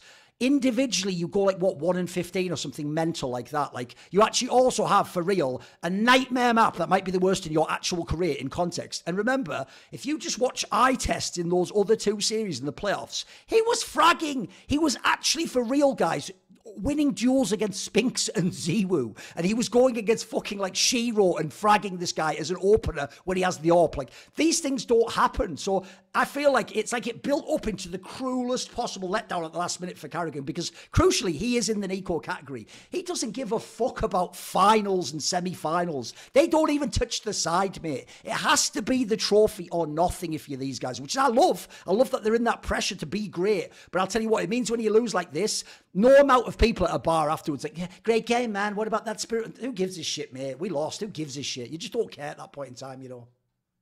Yeah, and with all the conversation around veto as well, like I don't think the series came down to the veto, like you said, winning Mirage in that kind of dominant sense, and then going in and disappearing on Inferno, which is the worst map in the pool. I think there's also an argument on that veto. Well, could maybe spare him some blame then. Yeah, you know, it was the worst map anyway. So what can you do? Yeah, exactly. That's why they didn't pick Nuke. They went for the Ancient pick, which I think was really scary. We saw how good Na'Vi looked on Ancient in the semi-final against G2. Like I think that was kind of a weird veto, and it actually had more consequence than any other veto in the tournament. You know, you could argue that GT1's there, but like to go into Ancient, super risky, sure, losing it super close, JL doing what he did the day before, but that one hurts, especially when you, again, like we were harping this in the cast, like that was the 3rd final in a row in the Royal Arena for Carrigan, and he's come 2nd place every single time to different teams. So that one really hurts. And this one was a real tournament, not a banana cup. I mean, yeah, the still available for work, by the way, Blast. You know, if you want to upgrade for Banana Cop, get the real fucking deal. You know, keep going. Yeah, the veto was the worst thing for me. Like not picking into Nuke. I don't know. Maybe they felt like they had been like Navi had prepped for them as well. I think was it Blade who said after it was nice to be underdogs for once. It was nice to be like underestimated, and I think probably everyone did that for Navi in the playoffs as well. I don't think. You know, it was not an expected win, so I'm sure there was a level of underestimation for FaZe in that game. And of course, yes, Bit did something he hadn't done all tournament, and is now the only winner of CS2 and CS:GO Major. So love that for him. Not really sure if this one hurts more than Boston. If that's the original take here, that it's just. The fashion in which they lost Boston, I mean, both were pretty bad, obviously. Like, they losing to a comeback from Cloud9 where you're 15-11 up on map 3 is a very different situation to lose in, where you're the favorites. All you need to do, you've put yourself in a winning situation. You need to close this out. You have the best players in the server versus, well, you still have the best players in the server, admittedly, when you play this one also versus Navi, but you were never in map 3 at all. So it's just too drastically different tragedies for Kerrigan to experience in his career, because when he was going for the Boston one, he's trying to build the case that he's a great in-game leader. He didn't really have as deep of a trophy cabinet by any means as he has today, whereas now it's not about trying to enter your name into the conversation of best in-game leaders. It's now trying to really build the case that you have any GOAT chance above Glaive, because that's the one guy that's standing above him right now, and he still does. If you're talking about all Counter-Strike, I couldn't put Kerrigan's name above Glaive in my own list right now. I will say that I guess like the consolation prize here is that Kerrigan, you're actually the GOAT. You're the GOAT of CS2 in game leading. Obviously, it's like 8 months, but like that's still something you can hold on to. Good. But yeah, I don't think he's smiling about that one. I don't think he thinks of his career in like CS2 8-month intervals. So yeah, in terms of how this one went down, I also just looked it up. In terms of individual performance, it's the lowest rating he ever had on a single map in a major, period. Group stage, playoffs, whatever. And it's the only time he ever had 1 kill in a game. He never had 0. He never had 2. Even he never had 1, never had 2. The lowest kill count he had before this was 3. So obviously, worst individual performance. Just got blown completely out of the server, and nothing really to show for it. Despite the fact that hey, it's another finals, but like no one cares about that other than people that are still like trying to get their name in this. Yeah, and FaZe and CS2 have been in every Tier 1 LAN final as well, but they've only won it twice, right? Two out of like 8 or 2 out of 7. Yeah, Sydney and CAC. Yeah. Yeah, so it's kind of sure you're the GOAT of in-game leading, but you're also second place pretty much every time, so that hurts. I think what hurts for me most on that, not most, but in addition on that loss is like Rops has been one of the best CS2 players individually, mechanically at majors, especially in CS2 majors aside. This was his like lowest rated major ever, and that's with the MR12 rating stat buff that seems to be inflating ratings anyway for decent performances to great ratings, and he was completely missing. He was missing in that game, sure, carrying a 1 kill, but that was again on the T side of Inferno. If you actually look at the rounds, like he's just running in first and just getting traded anyway, but it did feel like they knew they'd lost after like 6-7 rounds. That's what it felt like to me. 2 quick things. One, the reason it's the cruelest, Maui, is because, as you say, when you win 1 major, it's just like, right, okay, cool. It's like Aleksib, no one can see your shit. All the people idiots still saying, well, no one could say your shit IGL there, but spoiler, no one's ever going to put Aleksib in like greatest IGLs of all time for 1 major. The difference between this one, like I say, is you would have been the GOAT to some people. The problem if people don't know in sports is, it's like a thing that I always hate in Counter-Strike. We did it all last year. Remember the 2 ones where G2 had that streak coming into kind of 8 and then after that, fucking Vitality had that win streak. You remember these win streaks, guys? When the win streaks happen, people quickly, when it gets to like 13, 14, 15, they go and look up what the record is, right? And when they see the record, they go, oh my God, they're going to break it in 2 seasons. Like, history tells you they won't. History tells you there's a reason no other team ever broke that win streak, because actually it's insanely hard to do that many wins in a row. So the problem here is this as well. I can even build off that point each said. The fact you made every final, mate, that's not going to continue forever. And also, how many chances do you get to be the GOAT? Like, we don't actually know if he'll ever be in another major final. Yeah, right now it looks great. Yeah, he's a very good team. They're obviously so consistent. The team's excellent. You have no clue. For all you know, I'll give you an example. Eventually, Rain's going to drop off. Maybe you yourself are even going to get worse. There's all sorts of things can happen in Counter-Strike. So I think there's a world where absolutely this might end up being the one where, here's the thing now, he's not thinking about Boston now, Maui, because it's done and he's won another major. He's been there and he could have won it. The problem is when you're in that rocking chair and then that guy goes, all those fucking kids who didn't even watch the games are doing that shit like they do now where they look up stats and someone goes, oh, I always thought Carrigan was the GOAT. They'll go like, bro, he like fucking lost 2 major finals and had 1 close win. How could he be the GOAT? And that'll be it. That'll be the end of the conversation. If you're Carrigan, that's like one tail, like, fuck. Because the worst thing is you have like, you know it could have been, you know it could have happened. In fact, I'll even say I think that's worse in a way. At least Cloud9 actually had a very good run. They beat some really good teams to get there. And they did also play some great CS. I thought, like, because you're such a big favourite to get completely smashed on the third, you were never even in that game. You never were. Even when you won a couple of rounds, it was more like, right, okay, we'll wait and see. Maybe they're going to start getting good. No one ever believed they were going to win after that. It's like that's probably the worst way to get crushed, I think, personally. Okay, let's go on then. So now we're on to the bad points. What is your bad point, Hugo? Oh, ugly, sorry, yes. Yeah. It's kind of on brand with what we were just talking about in the recent major playoffs, but it's ZywOo. It's ZywOo in major playoffs. And you mentioned Cloud9, which Vitality beat. That is actually ZywOo's best win in a major playoff in history. The highest ranked team he's ever beaten in the playoffs of a major is Cloud9. And this was, yeah, sure. I'm with you. Cloud9 had a great run. They beat good teams, but this is not a championship winning team. This is not a super team Cloud9. This is a wounded Cloud9. And it was the highest ranked team and best team even on paper that ZywOo's ever beaten. So when you compare, you know, the farming of Blast finals that ZywOo's done, the 18 MVPs, the 3-time #1 player, and then, you know, his legacy is what in major? Sure, they won Paris, but how fortunate were Vitality that not only did FaZe fall in the quarterfinal, but then Heroic also lost to Gamer Legion in the semi and completely choked it. Maui remembers that one well, but like at the end of the day, sure, he has a major win, but only at the weakest major playoff of all time, and even then he barely got the MVP. We almost had second place Ema get the MVP. It was very close in statistics. So if you look at ZywOo, the argument we make for Nico is like, oh, he's the king without the crown. He has all these trophies, he has all these runs, he's individually, not in CS2 but in CSGO, one of, if not the best rifler ever.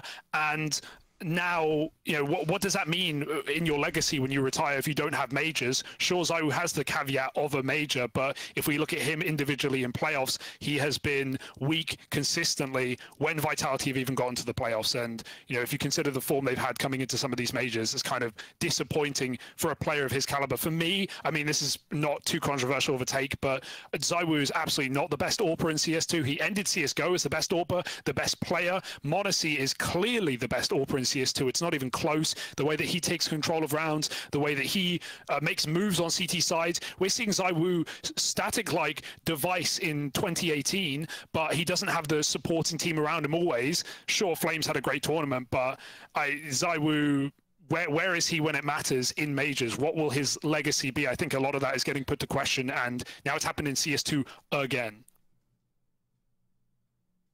Wow, I guess you're ready to get I guess you're ready to get flamed by the entire country of France, because I've been here before. I mean, this is the ZywOo that we saw at this event. Obviously, they brought up the fact that he was sick before in the group stage, but then they confirmed on, it was kind of a weird confirmation on social media. They just said he's back or he's here, and then Apex said that he's feeling all right, but in the pregame stuff, and so you don't ever really know. But the thing is that the history books won't always have that asterisk next to the fact that these games took place, that he was here for them.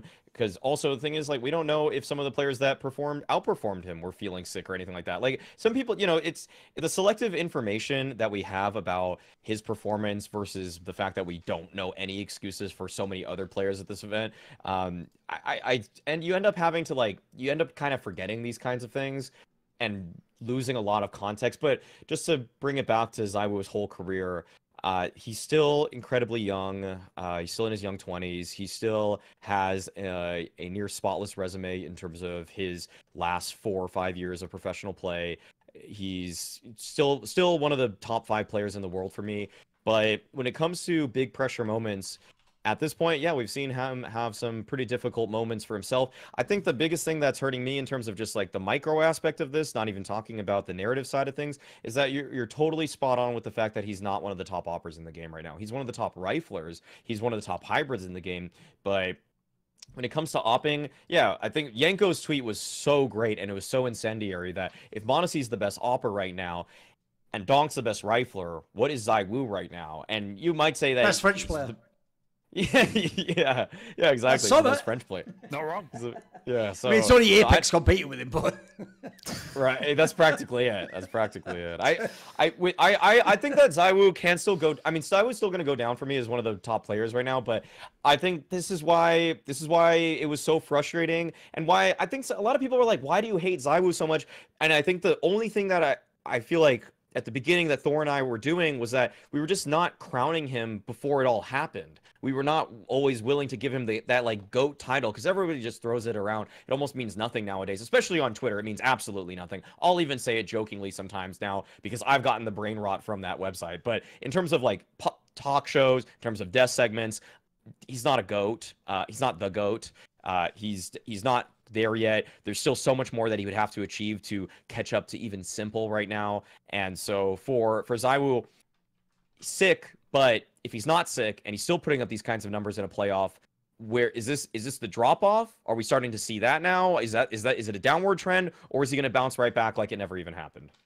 The problem here with the whole, like, was he ill, was he wasn't, aside from the stupid thing that they would say publicly that he's better, I don't even know why you would ever do that. Like, you actually, in theory, want to use that excuse potentially. In fact, you even want to probably make the other team think he's sick, so they get, like, false confidence, and then when he comes in the game and smashes them, they're like, oh, shit, guess what? Like, that would even be more, I don't know why they even thought to do that. It was such a fucking PR fail, in my opinion. If that was just his social media team, you fucking idiots. But what do you care? You got another fucking 5-year contract your 20% cut, didn't you? So who gives a fuck, right? Don't need to win a major. You've got your money, mate. Fucking dickhead. So then you have the whole thing, what Maui says. Don't ever get distracted by why do you hate him, right? You do understand that's a literal non sequitur piece of cognitive dissonance. If I said to you, you know why I think LeBron James is overrated? Because actually when he was in a lot of those playoff games, even though he scored a lot of points, he actually fell apart in the fourth quarters many times. And in fact, in the clutch, sometimes he did give up the shot and to someone who wasn't even that good. And that's why he didn't win. If you then go, I'm going to ignore all that. Why do you hate him, though? It's like, that's not even, you're not even talking about the same topic I am. Like, you know, the obvious way I could spin that back on you. You just watch someone bomb out. Supposedly the best player. Some people are telling us he's the best player of all time, by the way. They're not even just saying best in the world, which he isn't, that he's the best player of all time. If you're going to tell me he's the best player of all time, and then he fails, here's my question. Why do you love him? You just love failures. I don't get it, mate. I love watching great Counter-Strike. If he plays great Counter-Strike, ZywOo's one of our favourites to play. When he's in these playoffs, he's had a lot where he bombed. Now, I will say, if you go look at his whole major resume, he had a couple where the team was scuffed and he did frag out and they didn't win. There's only a couple, though. It's actually almost like coin flip if you ever look. It's more like one he does all right, but doesn't have a good team. Next one he's a good one. Nah, he doesn't do that well. The problem is, though, it doesn't work for all of them. Like, you go look at these ones. Like, Berlin, that's his second major. He loses to fucking a Vanguard, are you ready, with Adren. That was in 2019, by the way, guys. Adren was good in 2017, and at that point, he's probably already 28 years old. And I even bring Maui up on this. Don't ever make that excuse that he's very young. He's not even vaguely young. Are you ready for, like, an actual context drop that'll blow your mind? Do you know how long a 1.6 career Get Right had? He was at the top for, like, 3 years, maybe. He was in all the majors, right? Get Right was something like, he'd be like something like 6 or 9 months older than ZywOo when he won his major in CSGO. In 2014. Like, 23 is not young. Especially, it's young if you came in the game at 21.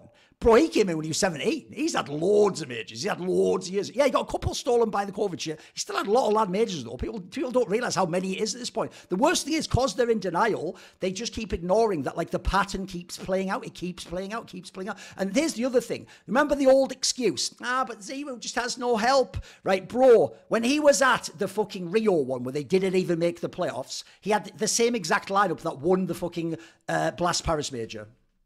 He had Spinks. Even his bombs were Dupree and Magisk. That's a pretty good lineup right there, mate. I'll tell you what, if you want to talk shit on Nico, Nico's made it further with worse lineups, in my opinion, including at this major now. And by the way, you know that whole thing, because that's the problem. Because ZywOo has won the major. Well, now he can never be called the playoff choker. Of course he fucking can. As he said, he won against the weakest teams ever. And by the way, he was trying to choke those games. He spent the first 2/3 of all those playoff series being chilling. Other people kept him in the game, like Magisk and like Spinks. And then he would come alive at the end because they kept his ass alive in the game. They didn't let the game end. And then he would do some magic shit with the AWP and he would win out. And you know what? Guess what, bro? What, you beat Immer in a grand final on like a fucking close game when like... He's never even been in that scenario before, you fucking moron. That one's the weakest run of all time. Meanwhile, you look at some of those other rosters.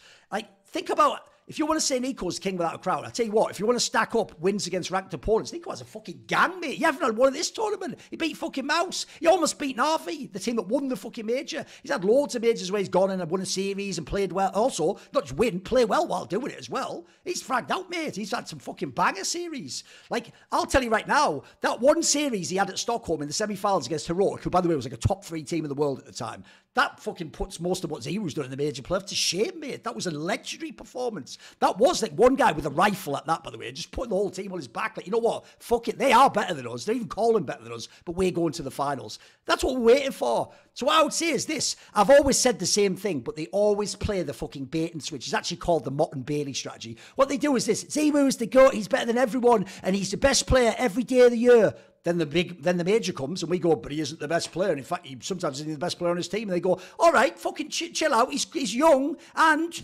not everyone else was awesome. And besides, like, he has won a major. It's like, oh, fuck off, mate. You're trying to make a GOAT case. You're saying he's the best in the world. Like, if you put that standard, that's what I have to argue against, don't I? If you want to say, is ZywOo really good? I'll put him in that Nico category. Even if he doesn't win another major, he was an incredibly good player. In his case, he had some problems under pressure potentially. By the way, I also think you're not doing ZywOo favours. Literally, I would already have said this to people like Apex, my mate, if I'd have thought it actually would do any good. I know they have sports psychologists and stuff. You can't just... One thing they do now, which drives me crazy about sports psychologists, is they think it's like a fucking mentat out of Dune. It's like, I have a mentat here. He will calculate this is what's wrong with you. No, different... It's like a therapist. Not every therapist is going to work for every person. You're going to have to find the one that works for you. Maybe that guy does a great job with Spinks and Apex. Maybe he doesn't vibe with ZywOo. Maybe ZywOo, by the way, I'll give you a random one. Maybe he needs some, like, French veteran. Maybe someone could come in who's helped him. Maybe Kenny S comes and helps him with what he did. And I don't know what the angle is, but I would actually take this. Since his game is so good, like Nico's, this is the last piece, and it isn't about the game. It's something in the head, mate. And so I want to see... This is what idiots don't get, is this, Maui. They think my dream is that he fails every major. I just want him to actually play like the GOAT if he's that good. Just fucking show me, mate. I'll sit there every major with the popcorn. And yeah, beating into the breach, that don't do it for me. You know what I mean? That ain't it. Yeah. On that quickly as well, yeah, the hate thing, it's not even about hate, it's about an expectation. It's about like wanting to see someone who's supposedly going to fit in the moniker of GOAT or best player in the world. Like, if you're actually going to do that, you've got to not only do that consistently, and I don't just mean winning blast events and making playoff runs, I mean like winning trophies and dominating while you do. If you want to make a comparison with ZywOo and Simple, like, look at Simple in those positions. He will win a game on his own. Like, when was the last time never have you seen ZywOo in the playoffs of a major taking control, going, I want this, and winning the game for his team? I feel like that's, you know, and yeah, again, the team around him right now is actually kind of sick. So Flames, he had a great tournament, and ZywOo was 3rd best rated on the team. So ill or not, disappointing, given his accolades and given his skill. And I'll just throw this in there. Fuck majors. Where's your prestige events? Where's your Kelowna kind of eats here? What am I waiting for? It's not even a major, mate. Like, listen, we can talk all the shit on Nico. He's got 2 of them motherfuckers now. That's quite an interesting discussion, even if you compare the actual resumes against each other. Yeah, I think it's wild. Go on, Maui, what do you think? For my ugly point? Oh, you already gave your take, I guess, right? I'll tell you one last thing, though. Yeah. I'll mention one last thing. The reason why do you hate him or love him point is so stupid is because what you're revealing, which is totally legitimate, is you aren't a fan of Counter-Strike. You aren't even an analyst. What you're doing is you love ZywOo, who's your favourite player. That's fine. I'm not saying he shouldn't be your favourite player, because that's the weird thing they do. This is the thing I'll never understand about fans. If my favourite player fails, they expect me to, like, apologise for him being my favourite player and say he's bad. Like, I'm never going to do that. Like, he's my favourite player. Like, you might think someone's better. By the way, be a fan of ZywOo all you want. What I'll never understand is this. This is a really weird thing about young men. Why do I need to think he's the best? Why is there a piece of the puzzle in your soul doesn't feel complete until an old British boomer says ZywOo is the best? Because spoilers, you know the maddest thing of all? He can make me say that. It's up to him. You know, he has the mouse in his hand, right? I'm not in the server. I can't just fly in and be like, get down, Nico, and like block the bullets so ZywOo fucking doesn't get the kill. Like, ZywOo can make me look like an idiot any moment he wants. But so far he hasn't done it, so fucking roll on. And actually, I'll tell you right now, I actually do believe if players like that don't go and get help, it's actually one of the reasons I actually used to body bag Device every time he failed. Because I've talked to him behind the scenes. I've told this story before. He just was in denial. He didn't believe it was a thing choking. He thought he just had a bad game here and there. And, oh, you don't know, I was going through something then. Oh, that was a girlfriend. It's every time with you, mate. So I decided was this, you know what? I know how I can actually get you to change. Since you're on the hot seat, I'm going to go and turn the fucking gas up. I'm going to go, let's go up to 8 and 9. Let's get fucking hot on this one. Because I tell you what, at that point in time, you're going to have to change something.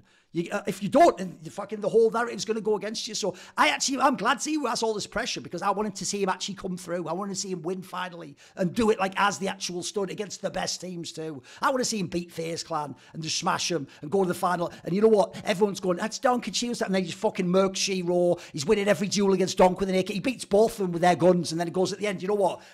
This is for me, Thorin. I mean, the narcissism that he mentioned me in his major winning speech, well, you know. To be fair, JL almost did. He thought about it, mate. You could tell he thought. You could tell it was going like, shoo, fuck all the haters, and then he thought about going, fuck that too. But then he remembered that my dick was the main way he was able to lift that trophy. So, at the end of the day, partial credit to me. Right, okay, yeah, we'll go to the ugly point for Maui now. Okay, so this is based off of the talking counter thing. We already referred to it earlier, but it's the fact that there's likely to be a dissolving of the regional RMRs and I think that I put this as ugly not just because it's entirely bad, because we've actually already talked about how there's benefits to the circuit that maybe we don't have to worry about RMRs, that they're kind of going to go seemingly a more DPC type of model for this entire thing. But I look back at, I just think of like the flaws in not having the RMR or having a ranking system. Like I'm just kind of unsure right now if it's just you flatten the scene and you put everybody on the same scale. There's a couple teams that just wouldn't have made it to this event that otherwise would normally through the RMRs, which end up usually having some pretty good stories. So I looked at the Valve rankings based off of their point system, which I think is still, it's probably still like lightly a work in progress for them, but everybody's kind of seen that it's basically the more prize money you win, the more points you get. And so I went through the rankings and everything like that, and before the major, the teams that would have made it at the bottom, actually, we would have actually gotten a handful of teams that didn't qualify. Naming them, starting Falcons, with Astralis. Huh? I'm guessing Falcons as well, right? Yeah, Falcons would have made it to the major. Some other teams include Astralis, Monty, Big, BetBoom, Nine Pandas technically made it, but then they kind of didn't. MIBR and Liquid. And I feel like if we get those kinds of teams into this, I mean, I'm not gonna debate right now whether or not I think those teams should have made it over teams like, say, Koi or Amcol or Linvision or Legacy or Saw for that matter. But the main thing is that I just feel like if they haven't revealed all the details yet, it's all just a point from talking counter, obviously.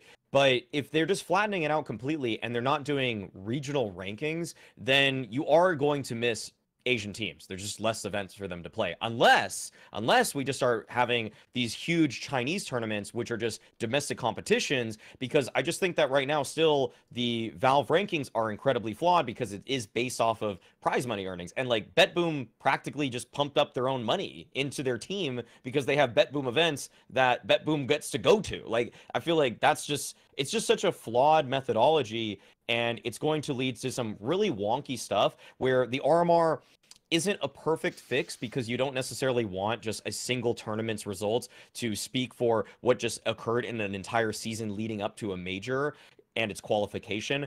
But it's still not a perfect system by any means. And if they are flattening it out, because I mean, maybe Valve is still going to have some kind of regional ranking within that. But when Chad and Jason and Yanko talked about it, nobody talked about the fact that in South America, there's less events with less money. In North America, there's less events with less money. In Asia, there's less events with less money. And everybody needs to just now move to Europe. And I felt like this is kind of what the RMRs were able to rise above, which is the fact that you don't need to play in Europe. You can just be the best teams in your regions, go through the open, closed qualifier, RMR itself to make it to the major, because that's really, that's kind of the beauty of the major system, is that in the essence of it, it is the biggest and most open qualifier that we have in the Counter-Strike space, with the most inclusion of teams from different regions, which, as it stands, from what I heard from like what they were saying, that if we just have to play Star Ladder, Blast, ESL, PGL events, it's not really about these qualifiers as much so. Stop me if I'm wrong, but aren't you operating there under the assumption that there won't be spots per region? So you're talking about like, oh, South American or Asian teams have less prize money, so they aren't as high on that global ranking, but wouldn't there be still an amount of spots per essentially region? I'm guessing Hugo they would have means... to move to Europe. No, I think what he means is if in your region you're ranked like #1, like if Tyloo was or something, or Lin Vision, then they'll get like a spot like to Asia the has X major. spots. Yeah, I'll guess it's like slots. You know, the top 3 in Asia get ranking points. But, well, Complexity got more slots than anybody else in NA because they're playing more European events than any North American team. Sure. So you have to go to Europe to get more points. Basically, what I'm saying is that if you have a majority roster from a region, like you're, like say for example, a team that wouldn't have made it would have been Greyhound. Greyhound didn't make it through the RMR. They would have been the 3rd most points going into the major. If Greyhound just did a boot camp in Europe, by virtue of them playing more CCT West events or random like DreamHack events that are in Europe but aren't in Australia, well, now they're just leaving their scene behind, because they know the best way to get Valve ranking points is by playing in Europe, where there's bigger prize pools more consistently. They have more opportunities to get points. No, that's a very fair point. I think what I hope is that I'll circle back, but you mentioned the bet boom thing, and you know, inviting your own team and then pumping them full of prize money. Presumably when we get round to when things are flattened out in 25, 26, we'll get to a point where Valve are only going to give the blessing and say like, oh yeah, you can get these ranking points off of these events, but you can't be inviting your own team. You have to be inviting based on #1, you send the invite, #2 in the world, you send the invite, and you go through and see who accepts, right? So those events will give you Valve ranking points. So immediately you remove the idea of like, if you want to run an event and invite your own team, that's not going to get Valve's blessing, and it's not going to affect anything. So that goes, and then going full circle, hopefully with all these increased amount of events, PGL starting to run a load over the next 2 years, we're going to get more events in different regions. It's sort of coping. Like CS is definitely an EU-centric esport, and I see how that can be a problem, but I hope that it's negated by more events outside of Europe, which in general is a cool thing anyway. It'd be nice to go and go to see new cities and get new crowds and you know, expose ourselves to different, you know, locations for events. I think that's cool. So I see why that would be a problem in the short term, but I'd like to think long term that would get fixed out with not only the value of prize money on events, which Valve did decrease, by the way. They didn't announce, but they did decrease. It's in the rule book recently. But from what I understand from speaking to them at the major, like, it's not done yet. They're not there. They still need to fiddle with it, and they still need to find that perfect formula. And yeah, sure, maybe if we have no RMR for the first major of 2025, it may be a bit scuffed, but I am optimistic in the long run it will be better. I think RMRs are the worst thing to ever happen to the major since that fucking randomizer for the 3rd map in a best of 3s. I think they're absolute ass. I mean, the stupidest thing about them is this thing I'll never understand. So if Complexity does well, then your region gets more spots, even though they're not complex. What's going on here? Like, what the fuck? By that logic, by the way, you should essentially, if you want to actually make NACS better, you should just import 2 Europeans to all the top teams, get more placings at the major, and get more slots. What are you doing at that point in time? Because here's the problem. Basically, Maui's angle veers into like a League of Legends thing of like, it's the United Colours of Benetton. I want China to have a scene and South America. I don't give a fuck about their scenes. I just care about the best teams at the major. And you know what? When Lin Vision goes, I get sad. Because you know what? You might go, Falcons didn't sit. Falcons would murk Lin envision a best of 3. Are you even fucking kidding me right now? That wouldn't even be close. Even, you know what, even Team Liquid could probably go head-to-head with them. I'd like to see a match like that. In fact, why can't I see a match like that? Why can't I see that in a massive qualifier? What I used to love about the old system was you went from minors, but that didn't get you to the major. That got you to the major qualifier, and at the major qualifier, it was a free-for-all. And do you know what? Sometimes Vega Squadron made it, and sometimes Space Soldiers made it. And I would never have picked these teams, but they earned it. My problem in the RMR system is you technically earn it, but I'm sorry, you actually didn't earn it, Saw. Like, what you did is you went to one tournament that anyone cares about, and in some BO1s and a BO3, you got through against some good teams, right? The reason why I think some of the other teams should have been there is what they did on the rest of the circuit. Like, what's the rest of the circuit for? What I love about systems like tennis, fucking, obviously, like the classic ones were all Quake and stuff back in the day. It's actually your play on the circuit that's going to get you there. That's what makes you go to the next match. So I want the rest of the circuit to mean something. The obvious problem is this. If the rankings are as whack as they've been for so long, or they have some weird angle like prize money, and then suddenly, you know, like the Saudis or the Chinese do a tournament for like 700k, like a WSG garbage thing, it will pump a certain team up and there'll be loopholes you can get around it with. That would be a shame, because I think the team that will actually suffer there, obviously, is the team that's good enough to qualify to every tier 1 LAN, but they come like 9th to 13th. And then what'll happen is one of the teams that's their rivals doesn't qualify to one of those LANs, but goes to a smaller LAN, wins the smaller LAN against worse teams, gets surprise money, and they get more points. Like, that incentive structure feels a bit off, but you can tweak that. You can tweak that. This way, I actually do feel like as long as the rankings aren't whack, you can't have that shit in the past where the number 1 team in the world can fail. They can't. They'll be at the major 100%. You can't have a top 10 team probably fail to go. And then on the last thing of like, it's unfair for the region, but that's just the nature of the game right now. And right now, being as there isn't unlimited money, Europe is where there is a very, very, very, very healthy Counter-Strike scene right now. By the way, don't worry, the Middle East is going to have fucking tons of events soon too. But in Europe, right, that's the spot. So yes, if you aren't a team that can get an org, that can get you to that place, you just don't get to play. And by the way, finally, what I would do is I would make one last change if I were them. I would still allow pure meritocracy, but I'd only do it for like 2 slots. So here's where, if you got offended early and you're Saw, don't worry, mate.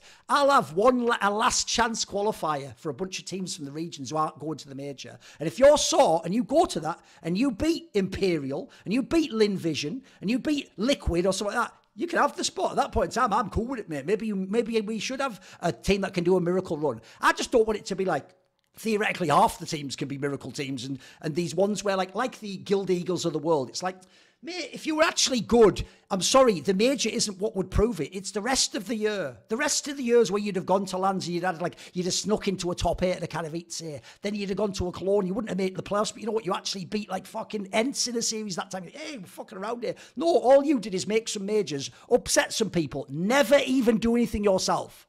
Never even make the playoffs, ever. So you never even had some glorious run. Like, at least Eternal Fire made the playoffs, mate. They were, and by the way, they were even in that match. They could have been semis. That wasn't impossible. At least they're doing something. Like that team earned their way there for me, and actually earned their spot at the major. So I just don't like this thing where it feels like RMRs are like a lottery ticket, and you have some little fucking Charlie fucker like, I got the golden tickets. Like, the fuck the golden tickets. How good actually are you at the game? That's what should get you to the tournament, in my opinion. Right. One last one. I've left it till the end. It's a little bit spicy.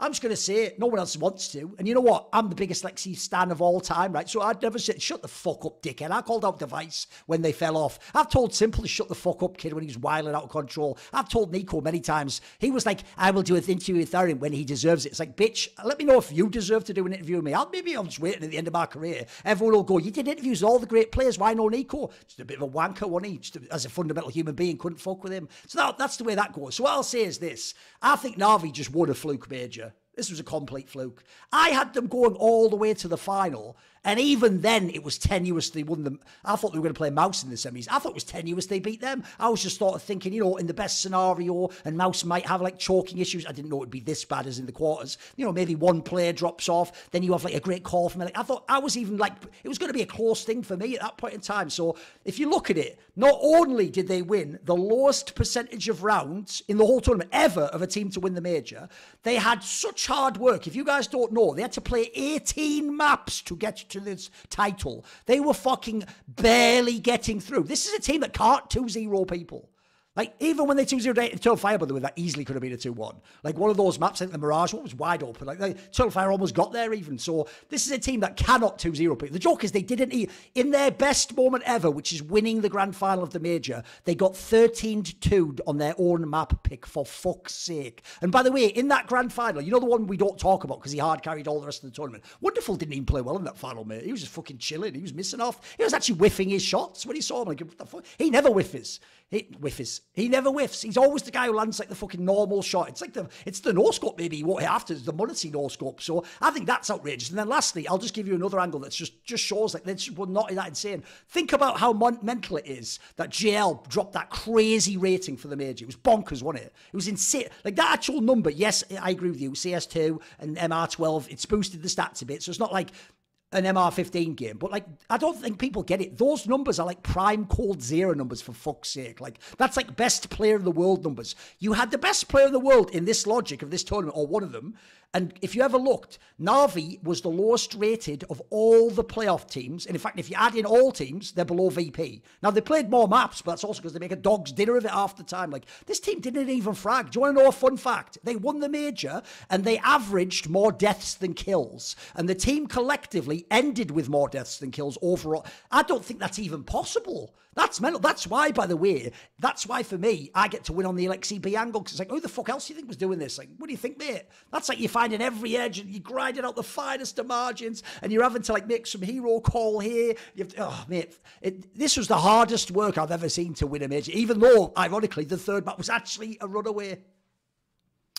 Yeah, I think this was almost the playoff of chokes, right? Like we had so many, maps and series where we had expectations, they just disappeared, right? Like Spirit go from 3-0ing FaZe to sure they got shocked by the veto, but also they pulled a huge comeback in that game. Like that was about to be a stomp for FaZe. They pulled it all the way back to overtime, then they lost it. The Maus game, sure, Maus have had an incredible few months. Put them on a stage. There were definitely extenuating circumstances in the second half of the second map of that game. Oh, of course, yes. They were getting bodied, right? Like maybe there was a world they could make a comeback. Like there will always be an asterisk on that match, but they were getting bodied in the first three halves of that series. So that was Maus choking on the stage to a G2 that in reality you can make the case shouldn't have even been there. That whole VP situation.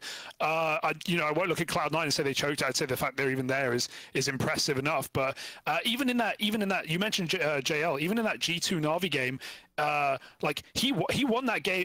You talk about rating. Even in Impact, he won that game on Ancient in round 4. He won that game on that round. Like he aces on an eco at B ramp, pushing down. They went on a 7-round streak. You could tell G2 were just completely broken. They got blown out of that first half. So yeah, JL played sick, but it did feel like the playoff of chokes, or at least playoffs of like completely. So many top teams, but against the narrative, against expectation, were pretty much every game in that playoff. I'm trying to even see. I was trying to see like by rating alone, was any major MVP ever even lower than JL's numbers? And I don't think there is one actually.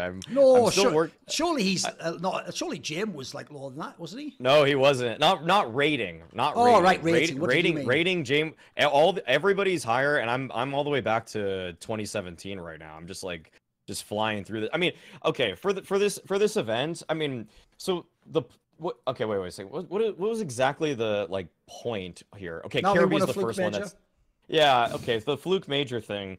I feel like what this team has is just like, it's obviously not personnel in terms of firepower. I can't believe I said this in front of Hooksy at the World Finals when JL and Navi beat them there, and I said that G2 lost this because of the calling, because you look at the teams face to face, and obviously G2 has more firepower, and that's when Hooksy did that little face at me or whatever, and I just said, you do have more firepower. And I feel like it's foolish to think that going into it almost like wraps this whole discussion up, because my first point was that, well, just look at the longevity. I mean, you had a great coach, you had a great in-game leader with this, but you actually look at the people and the roster on paper, and it's not really that strong. Like JL, by the way, JL at that Paris major had under a 1.00 rating. Like it was almost kind of a miracle that Blade even decided to take him. And many people, including myself, when he took him, were just thinking, I mean, he was a good piece in Apex. He seemed like a good team player, definitely knew how to play in a structured system, which Apex was running at the time,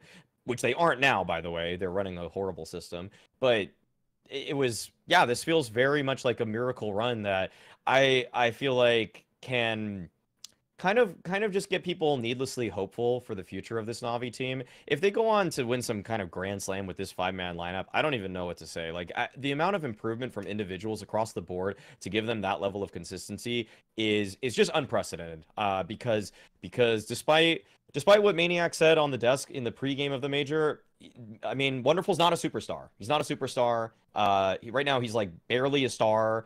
JL is definitely not a superstar. Aleksib is got the best case for being an all-star and elite level player at his role right now. But then you look at Bit, just kind of like random pop-offs here and there. It just happened to be that he decided to pop off in map 3 of the most important map of his life.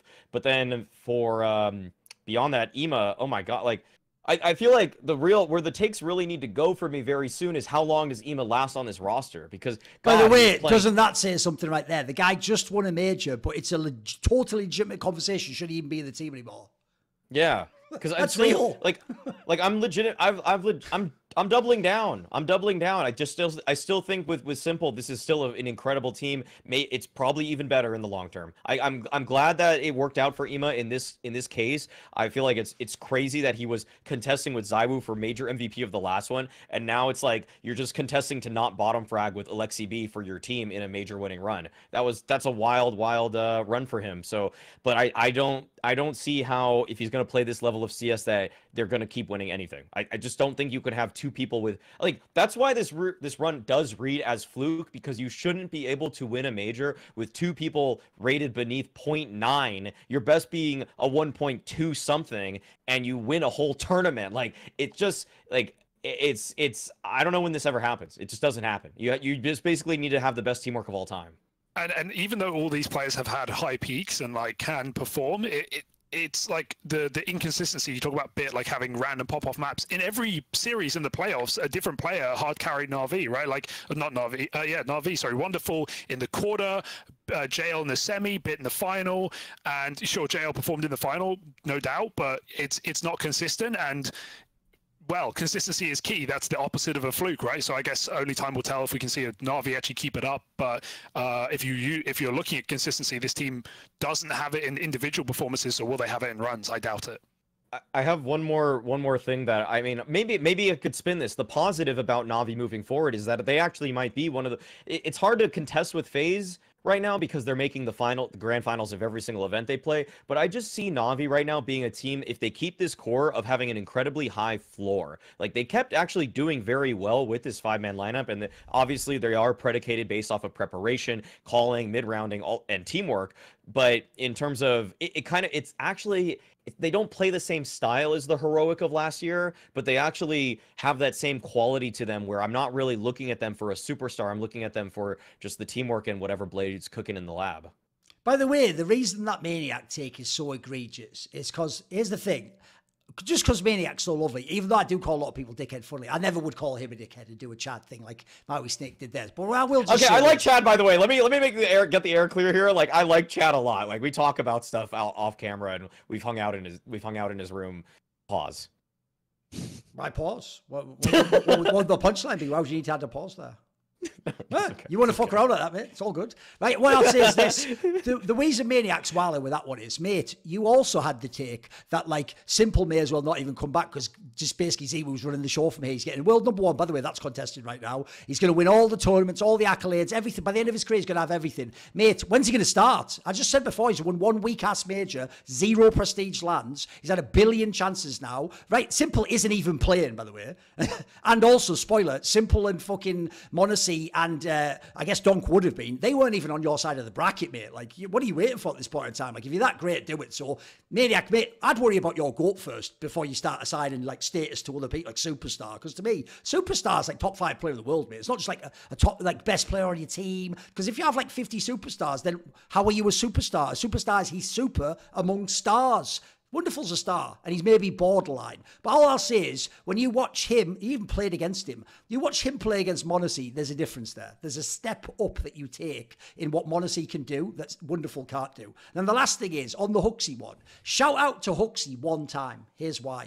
He's one of the people that actually made me think, because I hadn't thought about it for years, maybe I would like to do an event again.